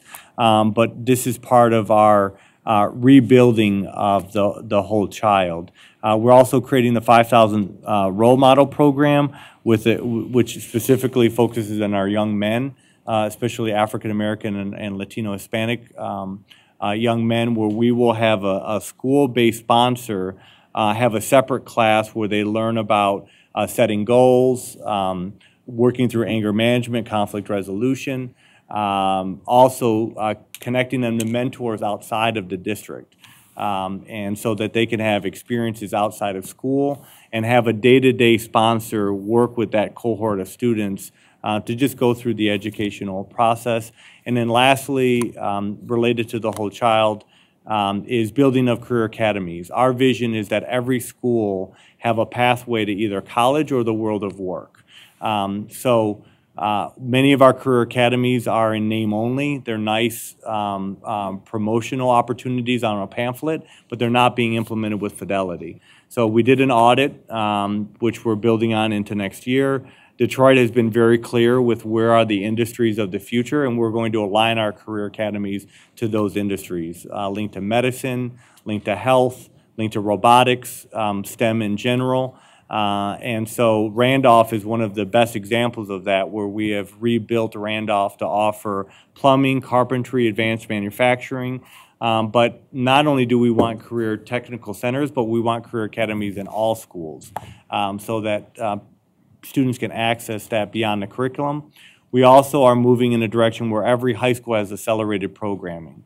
So you don't have to go to Renaissance or CAS to receive college-going courses. So our vision is that dual enrollment, for example, is offered at every high school in the next couple of years. That an international baccalaureate is in every quadrant of the city. That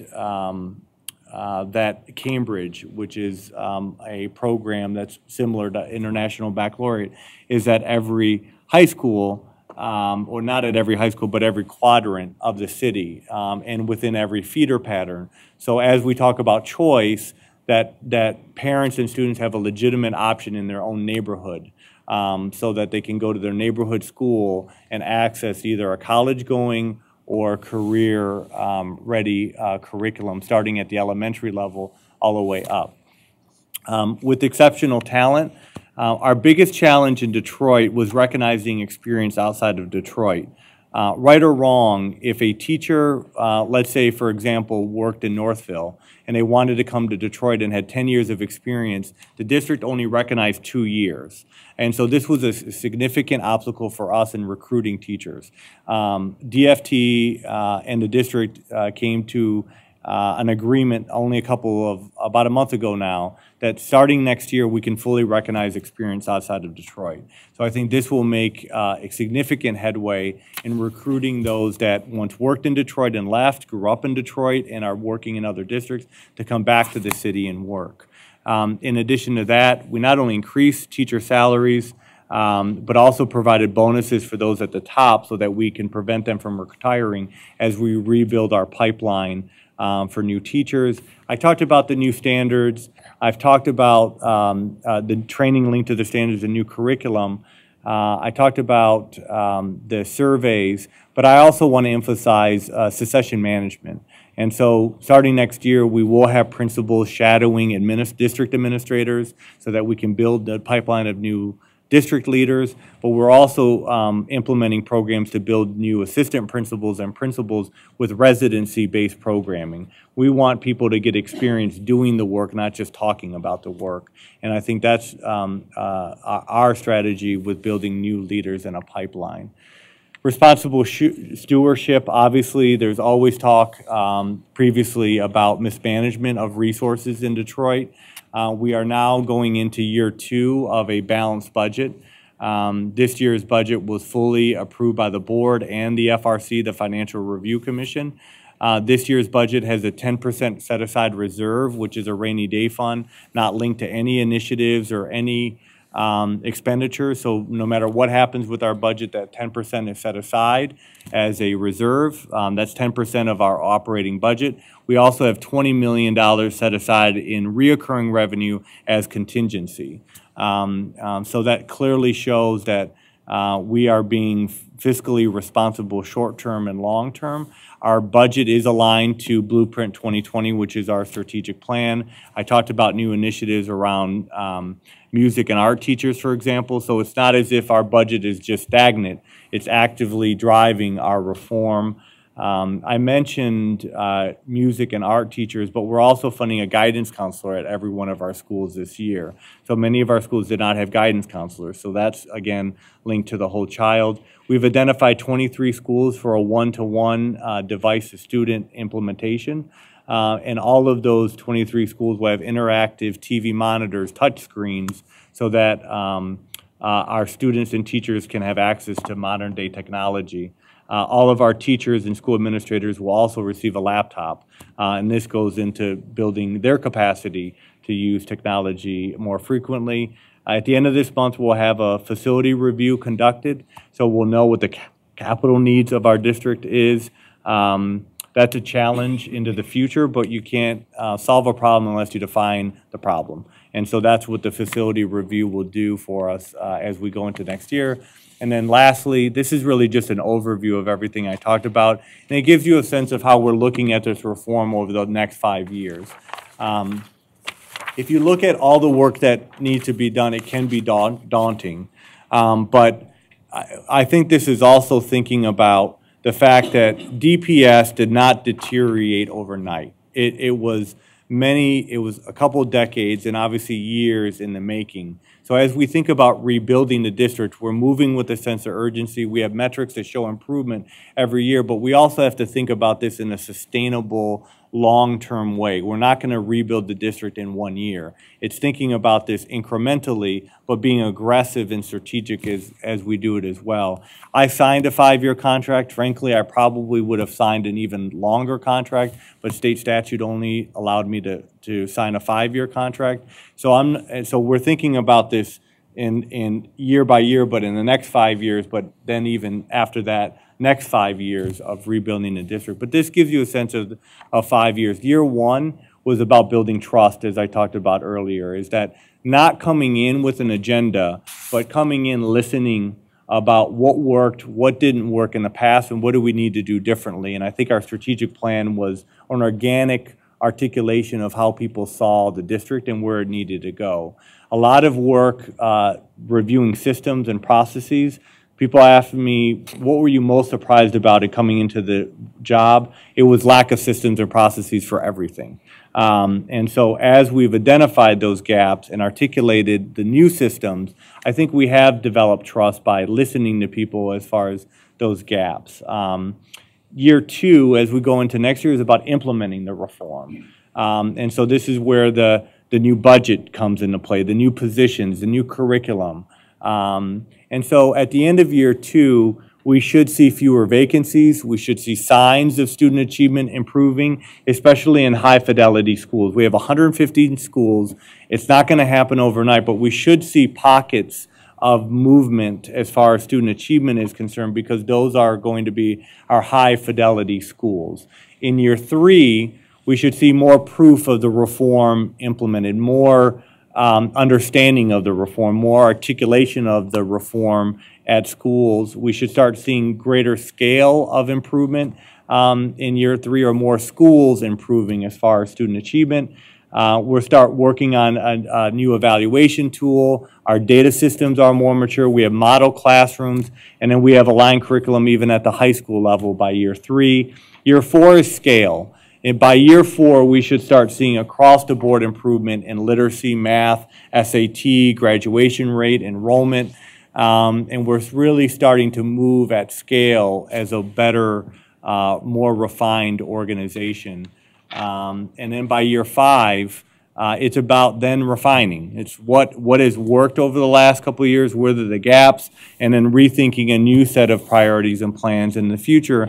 And by year 5, not only should we have the gap between the district and the state by year 5, but by year 5, we're talking about the National Assessment for Educational Progress, the NAEP scores, improving with our 4th graders, because those would have been this year's kindergartners that were associated with the reform over the next 4 years. So hopefully you get a good sense of what we're doing with our partnership schools, but with the district as a whole. I'll begin with Cassandra and go back through my list. Cassandra, Pam, Nikki, Lupe, Dr. Z, and Eileen.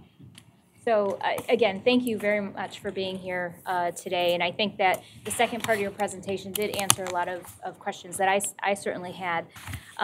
So I'm going to ask something that's a little more open-ended. Sure.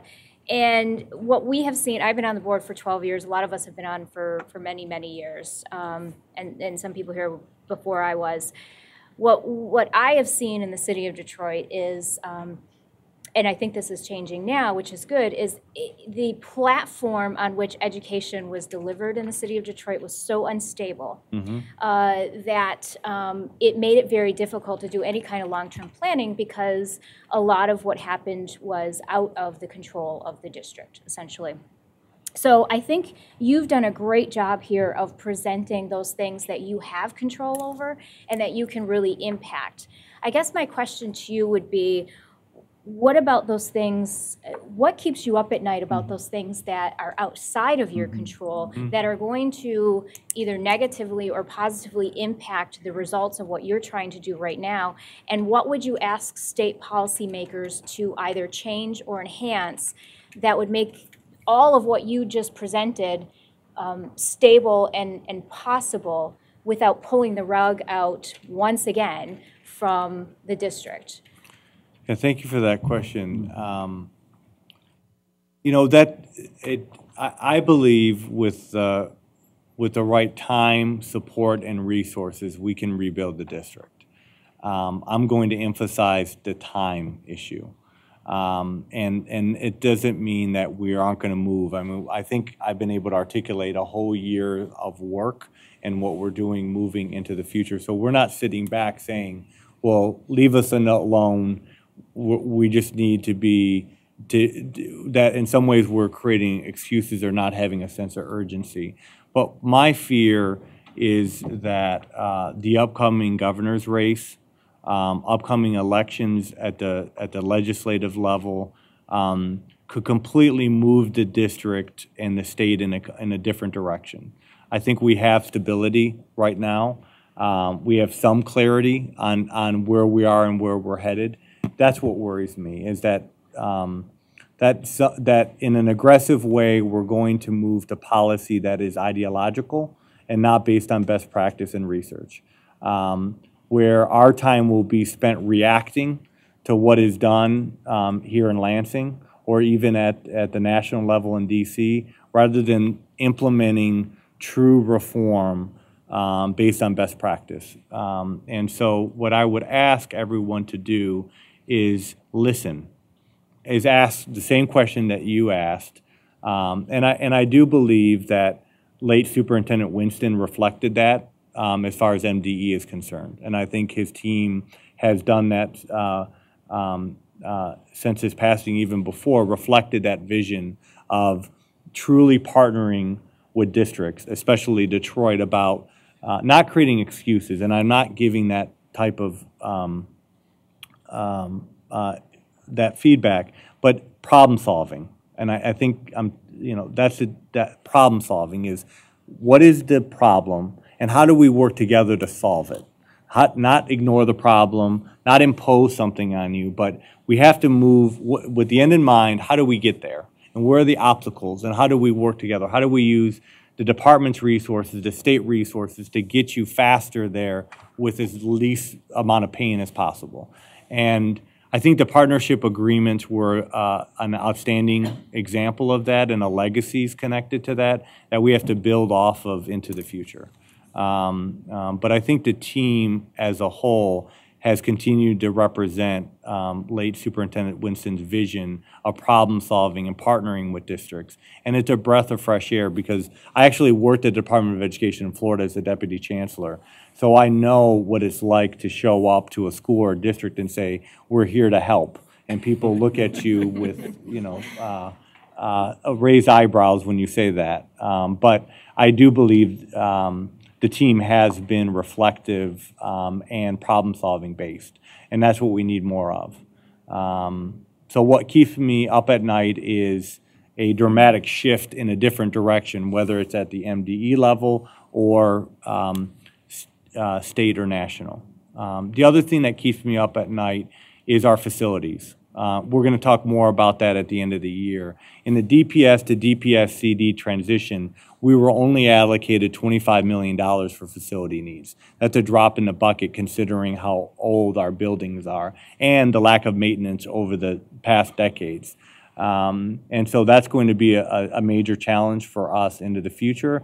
And our local property revenue, as you know, is going to pay the legacy debt. That was never forgiven. So that's paid off not until 2050. So that's a source of revenue that's not going to our day-to-day facility needs. So we'll talk more about that in the future, but those are some of the things that keep me up at night. I and my team, teachers, principals, want to have time to educate children, not deal with politics. That's a very broad, cliche statement, but I think we have enough history in Detroit and Michigan to refer back to regarding what we don't need to do moving forward. Let's not repeat the mistakes of the past. Let's actually learn from them as we try to rebuild the school district. Ann? Thank you for the very thorough, for being here and your very thorough presentation. My questions, actually, you began to hit upon them in the ending of Cassandra's, and that was around the facilities themselves. Really happy to see the wraparound services and you all working with the healthcare groups and agencies to make sure that you're providing those type of wraparound services. But obviously, Detroit brought attention to not only the aesthetics that are related to lack of maintenance, but also the exposures that children can have. And if we're talking about improving scores, we want children to be able to be present at school physically, mentally. So we want to make sure we're looking at the, asthma triggers or things that may exacerbate asthma, and then children not showing up. And then obviously the childhood, the neurotoxins that could be present in schools, and just wanting to know what it is that you all are doing, not only as from an audit perspective, but then ongoing, making sure that you're able to monitor and maintain the buildings in that way as well. So one thing that we're doing is we are testing the water in all of our schools. That's aside from any federal or state or local mandate. Unfortunately, I've made the executive decision not to use the water in certain schools and rely on water coolers. And so that's just to protect our children. So we'll continue that water testing. We are developing an inspections team to go to school starting in the fall to not only look at rodent concerns, but also safety to life issues. And so again, define the problem, then move into solution, but you have to identify the problem and be transparent about what those problems are. So that will start in the fall.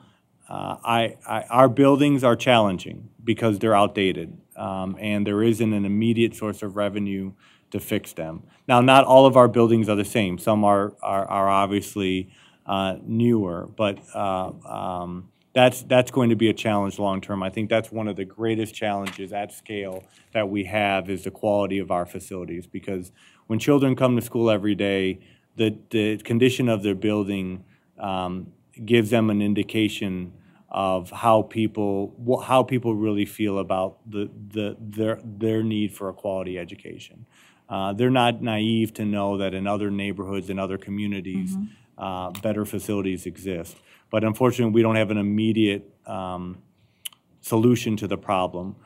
The dollars that we do have, we are rapidly expanding them over the summer into the fall, mainly to repair roofs, because the inadequate roofs has led to too much water seepage, has led to mold concerns and health issues.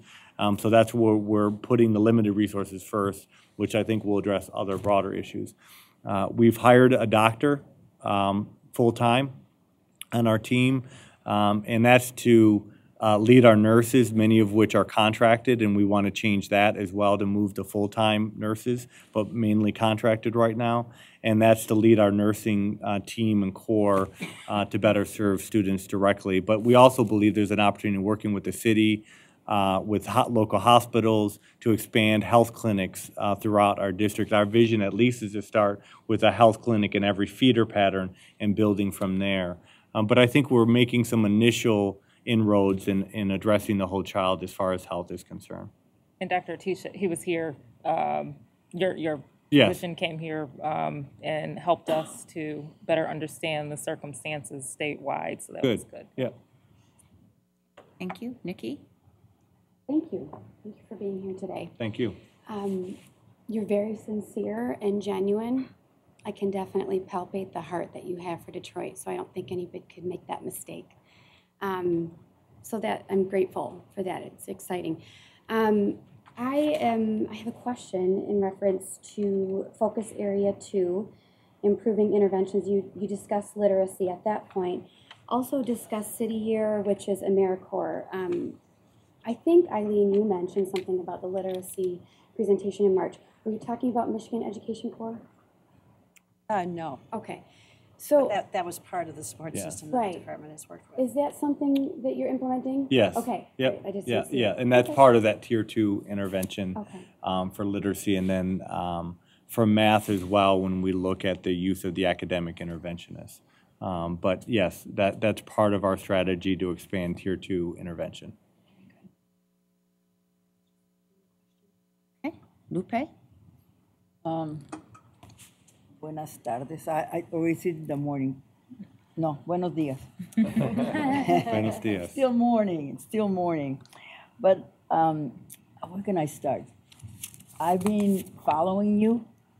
I've been following your progress in Detroit.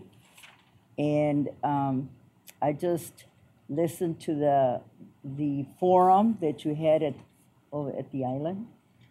And I loved what you had to say about public education being the vehicle to social change, that public education is the means to social justice, and public education is the opportunity for all. I concur with what Nikki just said. I feel your commitment. This is a task that I commend you for taking because it still is. But I feel your passion, your commitment, and your determination that it's going to turn around for the children, Right. for the students.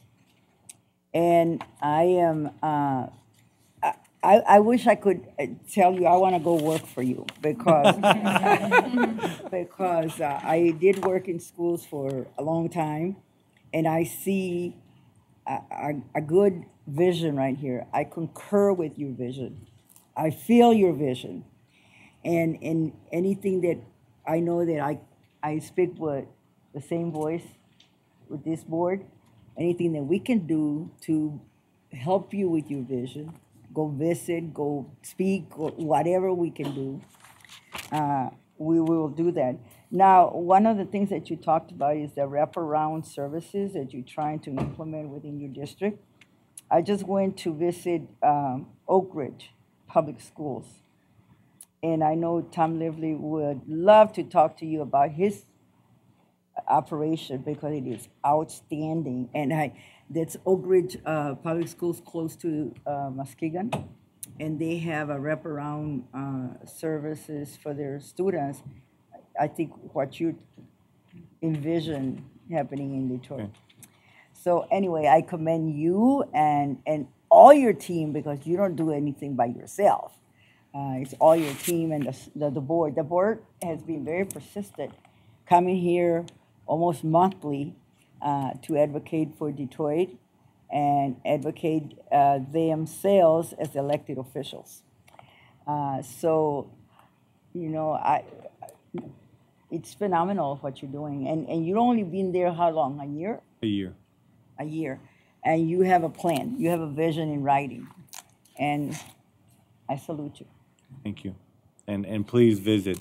Thank you for mentioning that. I was going to end with that, but at any time that you're available, we would love to take you to some schools to see our work and the work that still needs to happen as well. Dr. Z? Okay. I've lived in Detroit most of my life and wrote a dissertation on school closings in the 1990s, and a lot of the factors behind that continue today and get very little play in the public debate. There's a saying, you know, we often overestimate what we can do in the short term and underestimate what we can do in the long term. And I see from your plan and just from other things that I've observed that you're in for the long term, and certainly wish you every success. I think it's been very wise that you've tried to get everybody together on the same page, and that takes a lot of patience, and I can see a lot of progress in that respect. I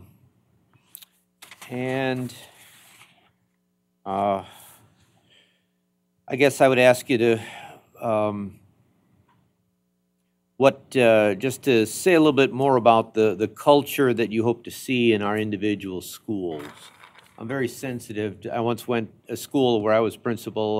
You know, they had a big poster with Raven and the milk mustache, and and I asked the person to put up, are we selling milk or are we selling Raven?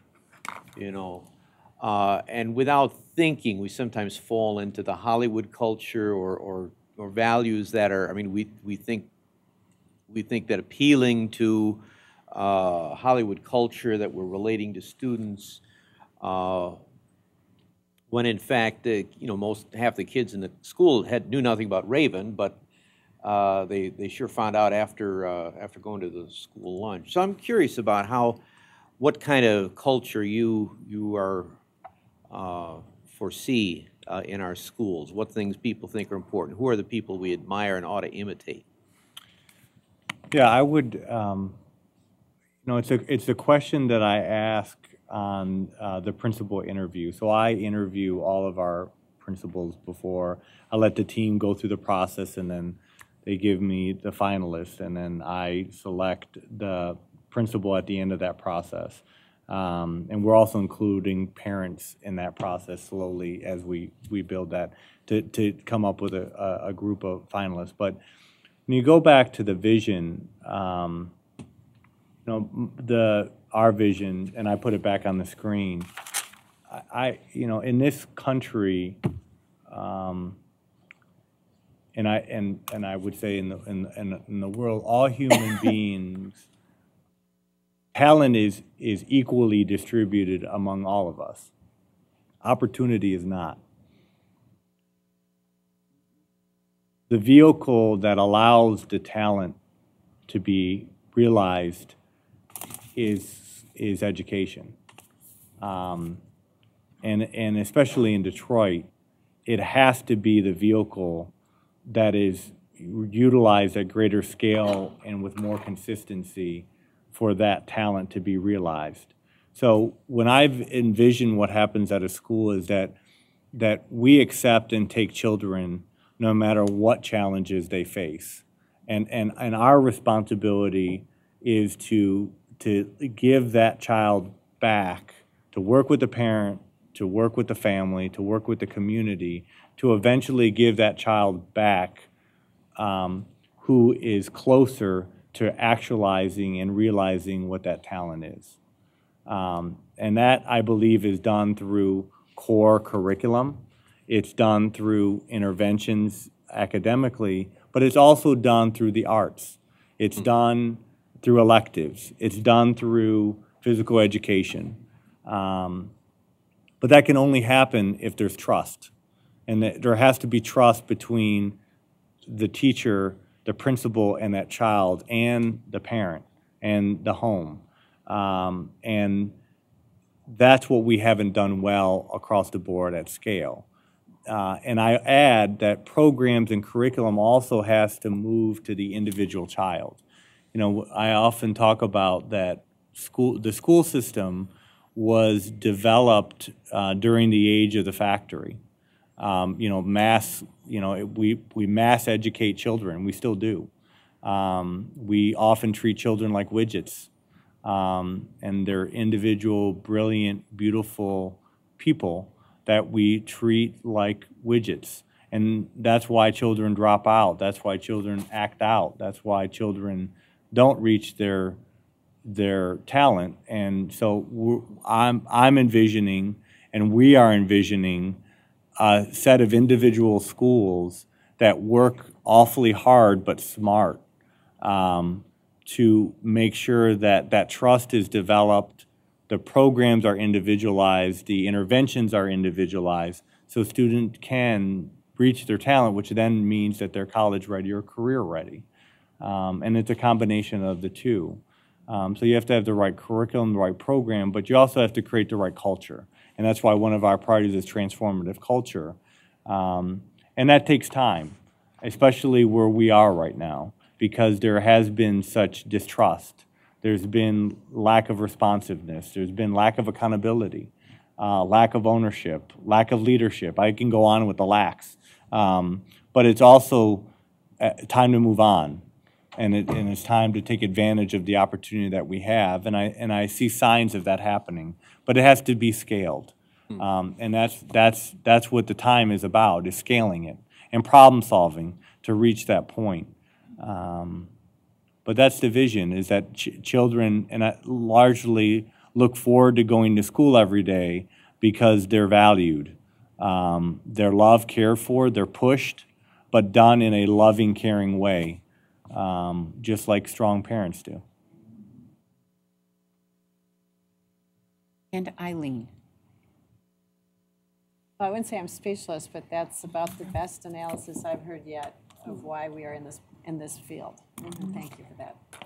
I wanted to say, too, that you could have written Mark Tucker's recent essay in Education Week on how to align schools for the future of children. It's absolutely spectacular to hear all of these programs in place and see all the cogs starting to work. I wanted to ask you, with your experience in Miami-Dade, both Miami-Dade and Detroit went into the trial urban district assessment of the NAEP in 2000. Yeah.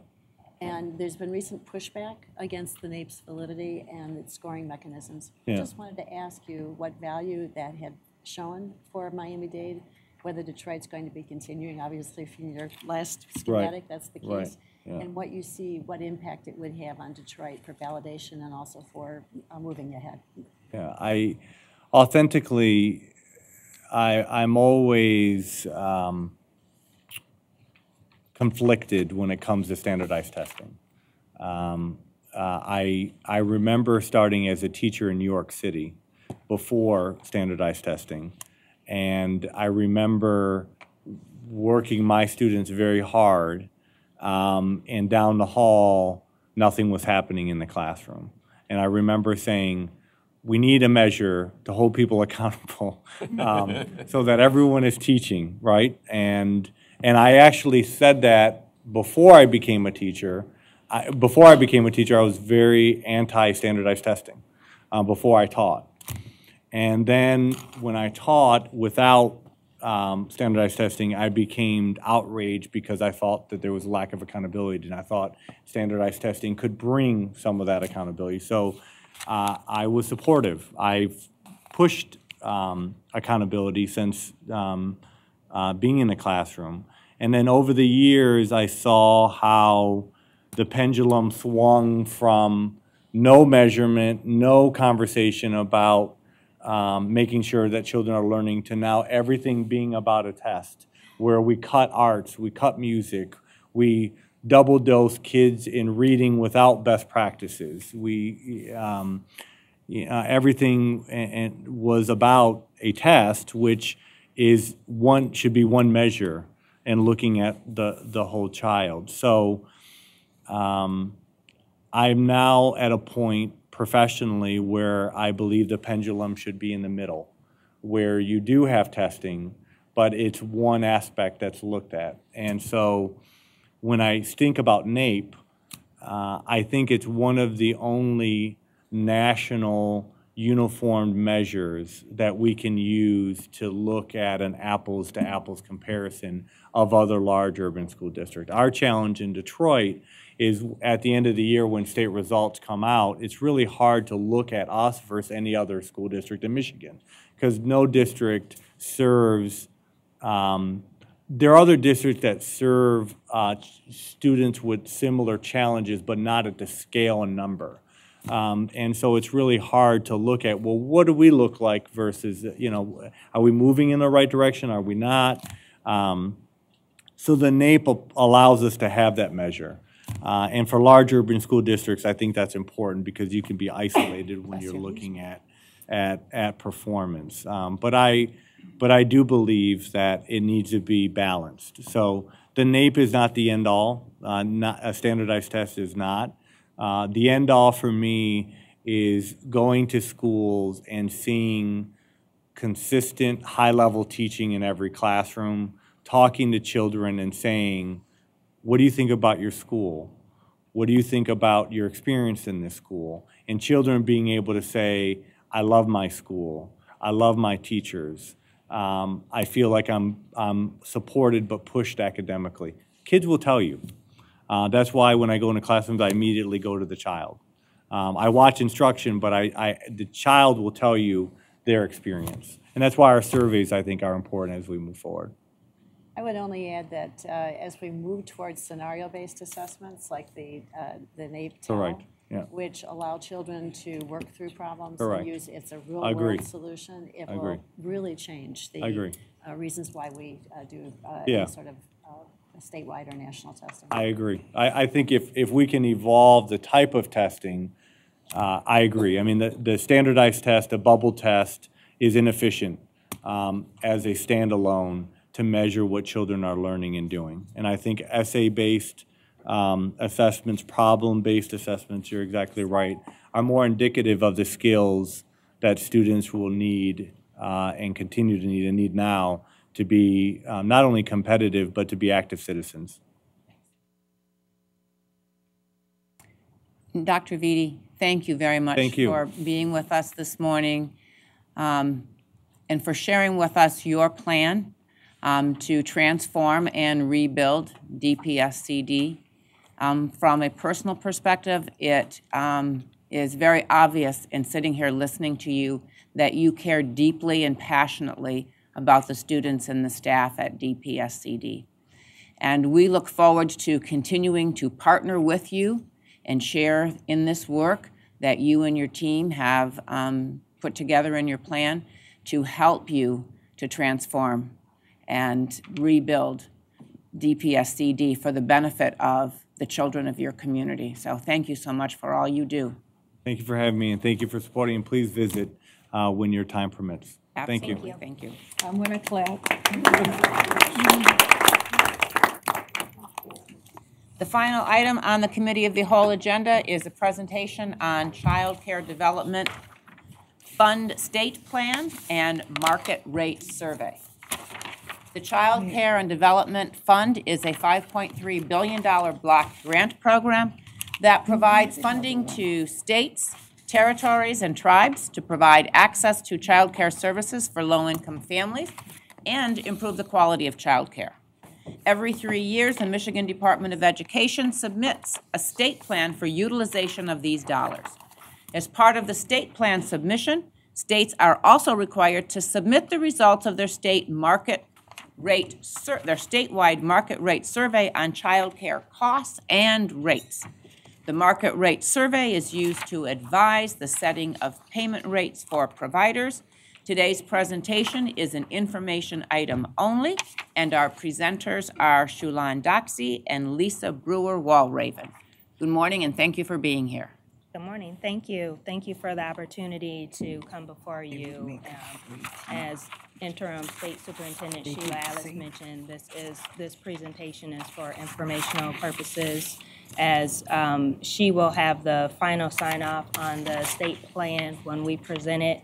Originally, they gave us a deadline of July 2nd to submit this, but due to the length of the state plan, and I believe they probably had some technical difficulties, the Office of Child Care has extended that deadline, and so the submission deadline is now August 31st.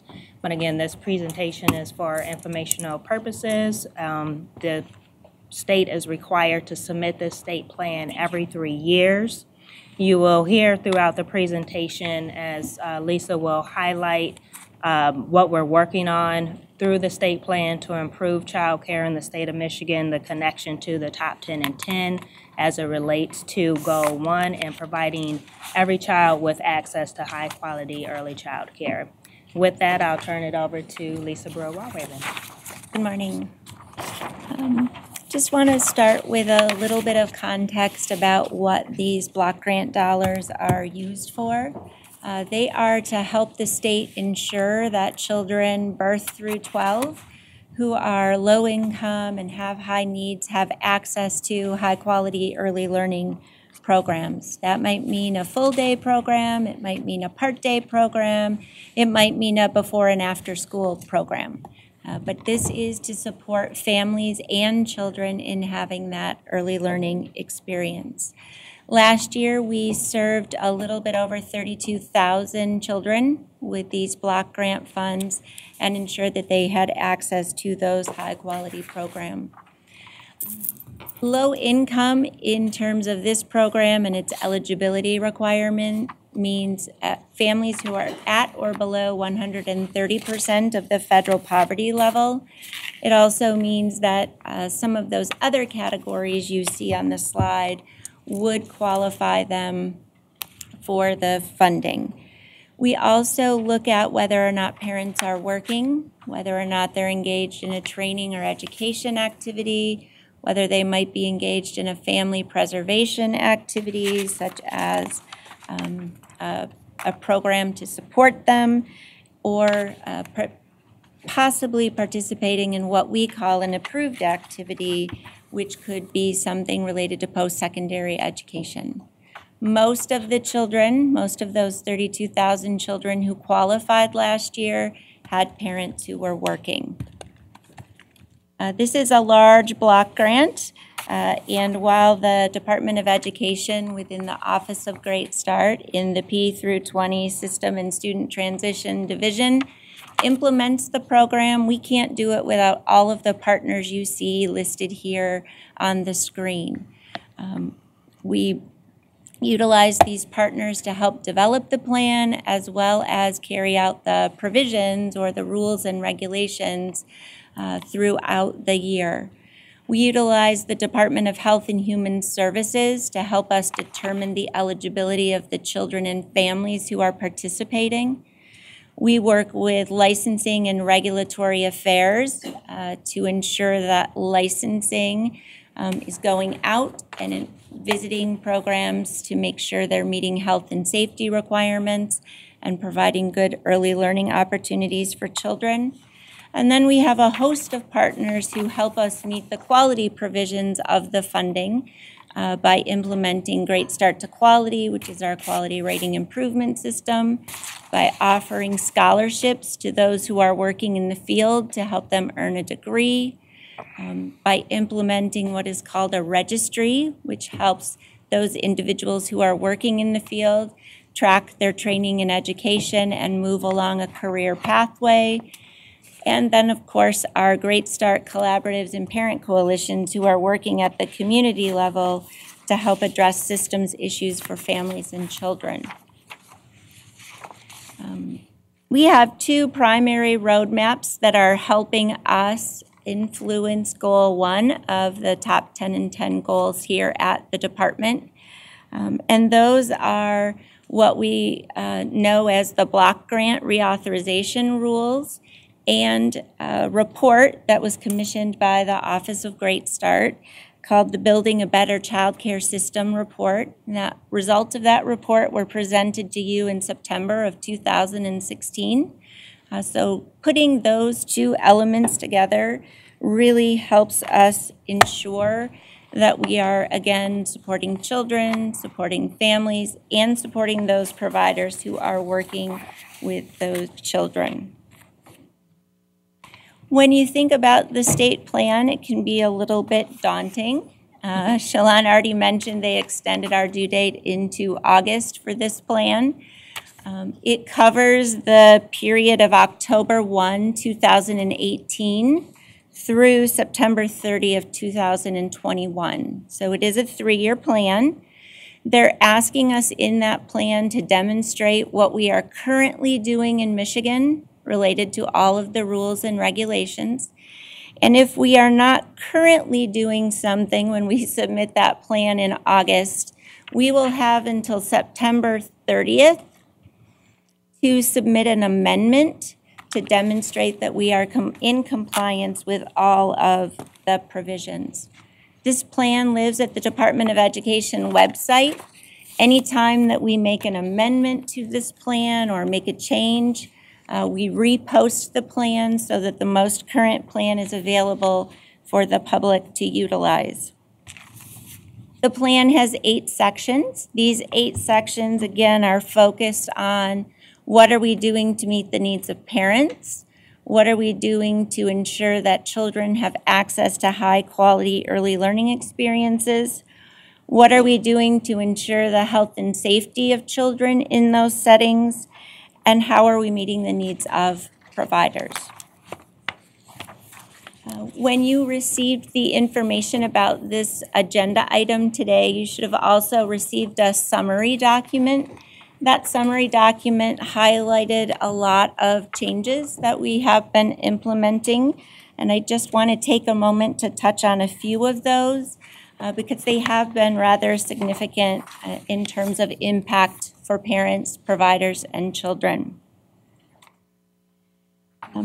When you think about children's experiences, we know that continuity of care has been linked not only to outcomes related to their social emotional development, but also to their cognitive abilities. And we also know that that continuity of care helps support parents who are working towards self-sufficiency on their own. So a benefit, again, across the 3 groups. 12-month continuous eligibility and the graduated exit removed what we once called a cliff, quote unquote, in Michigan. And what that cliff meant was, as a family was approved to receive the assistance with the early learning or child care, if they had a slight increase in their income, their case would automatically close, and those children and families would lose the opportunity to continue to attend that program. So what 12-month continuous eligibility and the graduated exit did was ensured they're eligible for 12 months, even if there is a change during that 12-month period. And it allows families who are receiving the assistance to have income increases and continue to receive the assistance. So the assistance range is now between 130% of the federal poverty level and about 250% of the federal poverty level. So really stopped that cliff for families. We've been working to increase access to higher quality programs. Part of that strategy is called tiered reimbursement. So the programs who have higher star ratings receive a higher reimbursement rate, which helps families with the cost of that care. Currently, the majority of the children who receive the subsidy assistance are in a 3-star rated program or higher, and we have a 5-star rating system. We worked hard to reduce the wait time for families once they submit an application. Not only have we reduced that wait time from 45 to 30 days, but we have also worked with the Department of Health and Human Services to reduce the length or the size of that application that they are filling out. Its size has been reduced by 80%, and the number of words have been dramatically reduced on that application. We've been working hard to remove barriers for migrant and homeless families in terms of getting access to the program, as well as increasing the number of child care licensing consultants who are able to visit the programs and provide consultation. We used to have a ratio of about 150 programs to 1 licensing consultant. Our average now is at 1 to 98 programs. So expanding their ability to meet with programs. While we've accomplished a lot, there are still things under reauthorization that we're working diligently to meet the September 30 deadline for. We've been taking in recommendations from others, and at this point are waiting for some systems modifications to happen, and we should be set for moving these forward. We have a group of providers in Michigan that we currently call unlicensed providers. Some of you may know them as family, friends, and neighbors. They often provide care during what we also call non-traditional hours, weekends, evenings. We are moving to calling them license-exempt providers to come into compliance with the law. In addition to changing that name, we'll be looking at whether or not they are related to the child or not related to the child. For those individuals who are not related to the child, we will be doing on-site visits with those providers. They are not meant to be punitive visits, but they are meant to be visits to support that provider who is often isolated from many of the supports that are offered due to the time that they're providing care. So they are, again, meant for a resource or a support to those providers. Under the regulations, we will also be required to do an FBI fingerprint for those unrelated providers. So we will be moving to come into compliance with that. We know that there are often reasons that children need to be absent or missing from the program that they are attending. Currently, we offer reimbursement for 208 absence hours in a year. To come into compliance with the rules and regulations, we'll be increasing that to 360 hours in the year, again, providing more supports for children, families, and providers.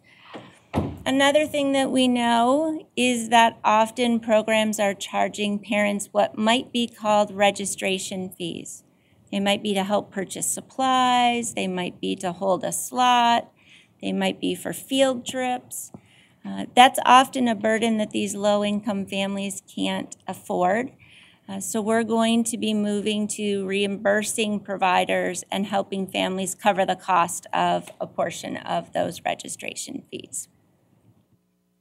We're working on a website page that will be a one-stop location for parents to find information about programs, to find information about child development, and to be connected to other resources that might help them. We're also working to make sure that parents have better information about child care programs and early learning programs that they might be considering for their child by making licensing reports more readily accessible and by helping them understand the rating that a program may have as they're looking at the options that they have for their child. So those are our big ones that are left that we're diligently working on over the summer. Is there still Race to the Top funding for those? For the Race to the Top for fund, the Race to the Top funds in this program year or for the license exempt for all of the Race to the Top activities, 12/30/2018. Another big component of the submission of the state plan is something called a market rate survey, which Sheila described for you. The purpose of the market rate survey is for the state to get a sense of what does childcare or early learning cost in Michigan. They want to know what the cost is by geographic area, by type of provider, by age of child, by the quality level of the program. They want to know how much does it cost for providers to implement the health and safety requirements? What does it cost to provide higher quality care? So the department issued a request for proposals, and through that process, the award went to Public Policy Associates, and they helped us conduct our statewide market rate survey. And I just want to give you a glimpse of what we learned through that market rate survey. One of our biggest goals this year in doing the market rate survey was to increase our response rate. Historically, we've had a very low response rate to the market rate survey, never really getting higher than a 15% response rate. In 2015, we had an 11% response rate. It might not seem like a lot, but when we set our goal to get to 25%, we knew it was going to be a heavy lift. I'm happy to say we reached a 29% response rate. Of the 2,705 providers who responded, you can see what type of program they were from. We had one response from every county in Michigan, and we hit that 25% response rate in each of our Great Start to Quality regions, and we have 10 of those across the state. We also had 3 tribal providers who participated in our market rate survey, and 90% of the providers who responded to the survey indicated that they provide care for a child who is receiving subsidy. So this did give us a very good look at those providers and how the program is impacting them. We learned that 88.7% of children are in the care of a licensed child care center. We learned that home providers are the providers who are primarily caring for infants and toddlers.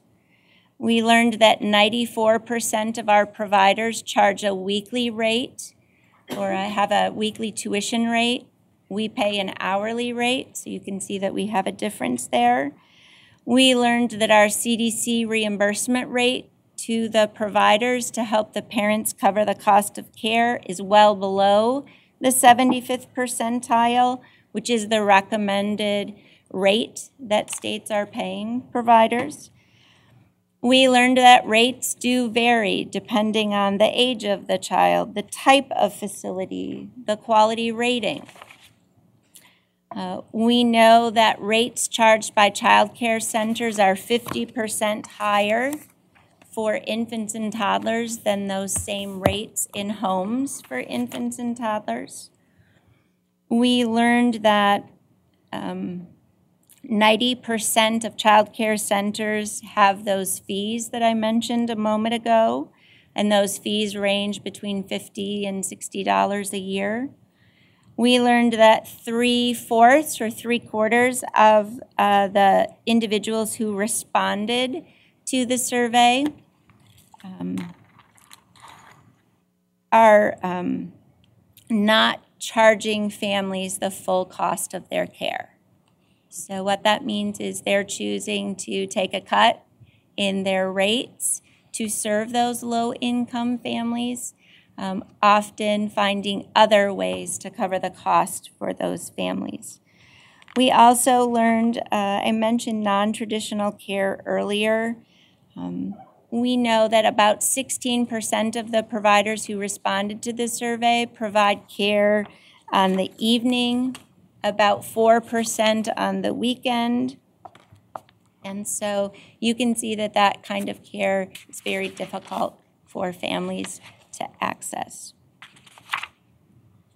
Public policy associates ultimately made 4 recommendations to the department based on what they found doing this survey. They really encouraged the department to look at increasing the subsidy rates for providers, bringing them more in line with what the market rate is. They recommended a switch from hourly payments to a weekly or daily payment schedule to be more in line with what providers are charging families. They encouraged the department to look at bringing in additional funding to help providers with quality improvements and supports that are needed in their programs to help them move to a higher quality rating. And they recommended the department looking at helping with the cost of registration fees. Again, as part of the entire plan process, we're required to get public comment.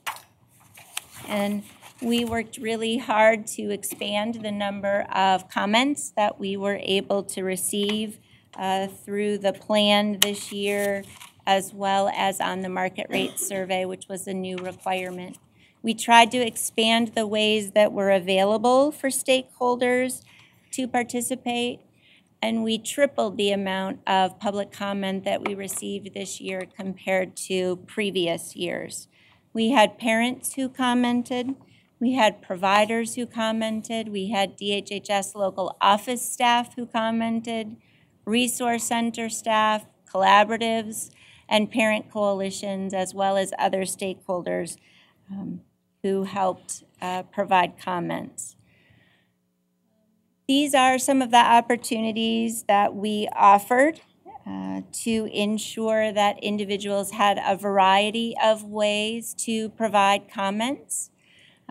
One popular way for people to provide comments was through a survey option, which was new for us this year. That allowed us to give some specific questions or specific sections of either the market rate survey or the state plan for people to look at and respond to. This slide gives you a high-level overview or a snapshot of the comments that we received on the state plan. We did try and utilize multiple outreach strategies, listservs, websites, social media, MDE activities to make people aware of the opportunity. What was interesting in this round of comments is that we had 33 for-profit child care centers who chose to respond to the state plan, as well as 79 individuals who are also providers who used a common template, if you will, to submit comments, but they did submit comments. Here are some of our most common responses. Again, talking to the department about how low our reimbursement rates are and how they really aren't reflective of the true cost of care. Encouraging the department to look at grants in order to help programs better serve the underserved populations that we have. About 60% of the comments were focused around how we could utilize grants to help expand opportunities for programs and families. Suggestions for looking at our eligibility criteria and how we can, again, look at better meeting the needs of underserved populations like infants and toddlers, special needs children, children living in poverty, children who are homeless, or who need that non-traditional care. And that was probably around 50% of the responses were focused in that area. 75% of the comments were about the non-traditional hours of care and how the department should look to address that area. We also had comments about supporting the workforce and ensuring that we were looking at ways for increasing communication to parents and providers. When we look at the market rate survey comments in particular, we had 205 people who responded to the survey specific to the market rates. Again, providing us very useful information as we move forward in terms of looking at how to adjust or modify the rates. Child care providers were the biggest group who responded to this survey. The primary responses to this survey were, particularly on the first bullet, were different from the state plan.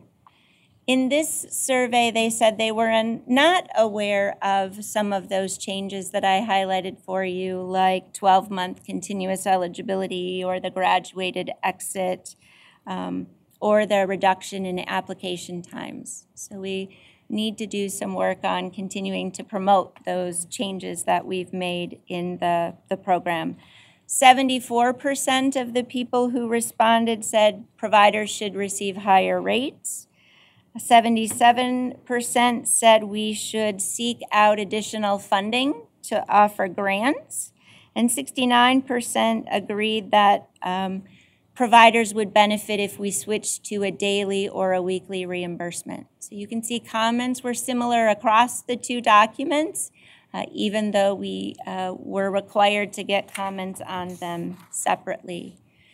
The biggest barriers that were reported to us from the stakeholders were the reimbursement rates. It prohibits providers from accepting children who receive the assistance because they're worried about not being able to collect the difference between the subsidy rate and their tuition rate. Communication continues to be a barrier, and delays in application processing. So again, some more things for us to focus on and work towards improving. I know we took a very quick walk through both of those pieces. Thank you for letting us come to share this information and update you on where we are with implementing the new requirements under the law. Shalana, I would be happy to answer any questions. Okay, I see a question from Dr. Z and then from Tom. Okay. First, a comment. You had a lot of figures here which could have been included on the presentation, and that would have been helpful. And one of those figures is the amount of the block grant. What was that again? So the amount of the block grant depends on the age of the child and the type of setting. Statewide. Statewide. The aggregate.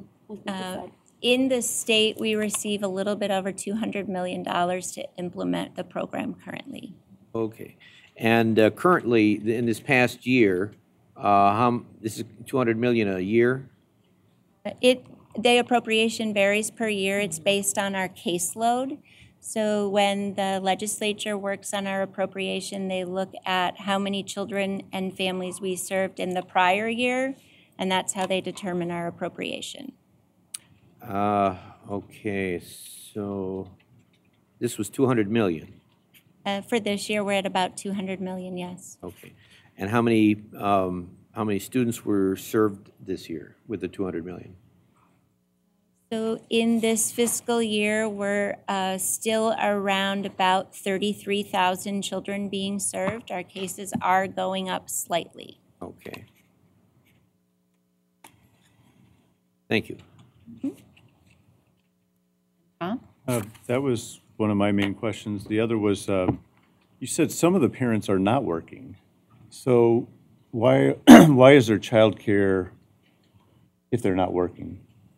So another eligibility factor could be that they're engaged in a training or education program. Okay. And then finally, the unlicensed, being including family, that was something when I was in the legislature was a sticking point. Are you saying that they now need like a family, in order to be able to have the kids come over after school, they have to be, get fingerprinted and some of these things that you mentioned now? And is that a federal requirement? So for those who are related, we do state background checks, but they will not receive the FBI fingerprint. The federal government allows us to waive that requirement for those who are related. However, they still do complete a health and safety training course, which includes CPR and first aid, to help support them in the care for the children. That includes neighbors and stuff. I'm sure that so many people don't do this, or they don't know about it, that, kids come home and they hang out at the friend for an hour or so until mom or dad gets home. I mean, is there punishments? I mean, I hope that it's pretty, I guess that would be my question is if, are there punishments for not doing something like this, for getting for unlicensed that don't have these items, whether it's the fingerprinting or the other items that are required? The requirements that I was mentioning for the category of unlicensed or license exempt providers are for those who are caring for subsidy children. So only if the family or the child is receiving the subsidy. Okay, never mind. Thank you. Okay. Michelle, and then back to Dr. Z. Okay. About a year or so ago, I got a call from someone. My former babysitter is a director of a child care center out in Livonia, and so I got to hear some of the concerns that she had firsthand, and I'll just relay them too. Clearly the subsidy was not adequate, and it was a real problem because then they would bill the parents. Parents were under the impression or had been told by somebody in the state that they would cover 100% and they didn't owe anything. So they had this dispute going back and forth where the parent was under the impression that the provider couldn't charge additional fees. And they were saying that's how they operate. So my understanding is that from hearing this is that the subsidy only covers whatever it covers, and if the tuition is more, the parent has to pay, correct? So they were just having a hard time given the low reimbursement and the often poor families that can't afford a lot of money and that are trying to work, scraping by. But she said the other thing was with the scholarship, it would have been helpful if the money could have been given up front as a scholarship, because some of the people, to get the extra star, to have enough people, they have to front the money, or the employee has to front the money, and that is often a barrier. Even though it's like $450, $500, I think, for the training, for some folks that's a real barrier, and it would be helpful even if it was like half up front and half later or something, instead of waiting till after, that would, and then they could charge more because they'd have more stars, or get a better subsidy because they would have more stars. And the other was the curriculum. They seemed to be confused about exactly what was required of them and questioned some of the curriculum and how appropriate it was. And they didn't feel they had any way to provide feedback on the appropriateness of what they were told they had to teach. So I don't know if the providers have any say in what's required in terms of what they're supposed to be doing with the kids. So anyway, that was the feedback that I heard. But I think it's really valuable what is providing this child care. There's so many people that need it desperately, especially now that they're talking about making people, in order to receive Medicaid, have to work. They will definitely need that support. And I think it would be incumbent upon the same legislators who wanted to do this work rule to also provide funding, to spearhead funding, to make sure that the people had the support that they needed to work. And then, thank you, Dr. Z. Okay. I was going to ask, of the 200 million, about how much of this is reimbursement? Is it all, or is it, I mean, or out of this, are other programs paid for? So the $200 million is primarily for the subsidy reimbursement. Federal regulations require that we spend from our appropriations 70% on reimbursement for the families for the child care cost. So that $200 figure that I gave you, I was answering specifically for the subsidy.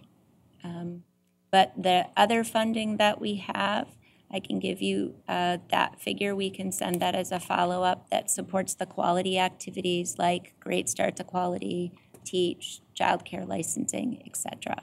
Okay, I'm not, that won't be necessary, but I'm just thinking aloud here. This, so roughly 6,000, if you got 33,000 kids, that's roughly 6,000 a kid. At $15 an hour for child care, that would be roughly 400 hours. 50 weeks out of the year, it'd be roughly 8 hours a week. So I just want to get a feel for what the grant really translates into. So each month we look at how many cases have received a payment, the number of children on those cases, and then we determine what is called a cost per case. So it's an average cost per case once we look at all of the payments that have gone out for a month. Currently, the average cost is close to $600. We track that from month to month, as well as utilize that information about the number of cases for that annual legislative appropriation in terms of number of cases. Cost per case is roughly $600, and that's over for what period of time? That's a monthly average. Month, thank you.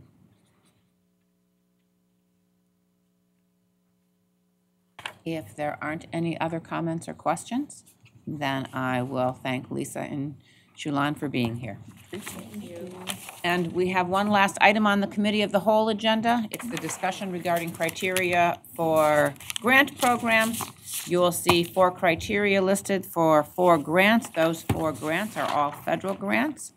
Do you have any grant criteria questions for staff? I do. Tom? Simply, there's just the one on the D2, the 1.9 million. It said that the programs and activities funded by this grant must include participation by eligible private school children and teachers, and I was wondering what that means. So this is the Title II And that could be part. answered when it comes up. I could pull it from the consent agenda and they can answer it, or if somebody can answer it real quick now. Okay, we will get an answer. Okay. Pardon me? We'll get an answer for you. Thank you. Any other questions? Okay, seeing none, we will recess for lunch. It is now 12:26. A recess till 1, or? We could recess till 1:15. You tell me what you would like. Does anybody need more than 35 minutes for lunch? 'Cause We, can I do don't it. know, because I was gonna have some people come and visit with me at noon. So, I think I'd need my hour, We do 1:15? 1:15, yes.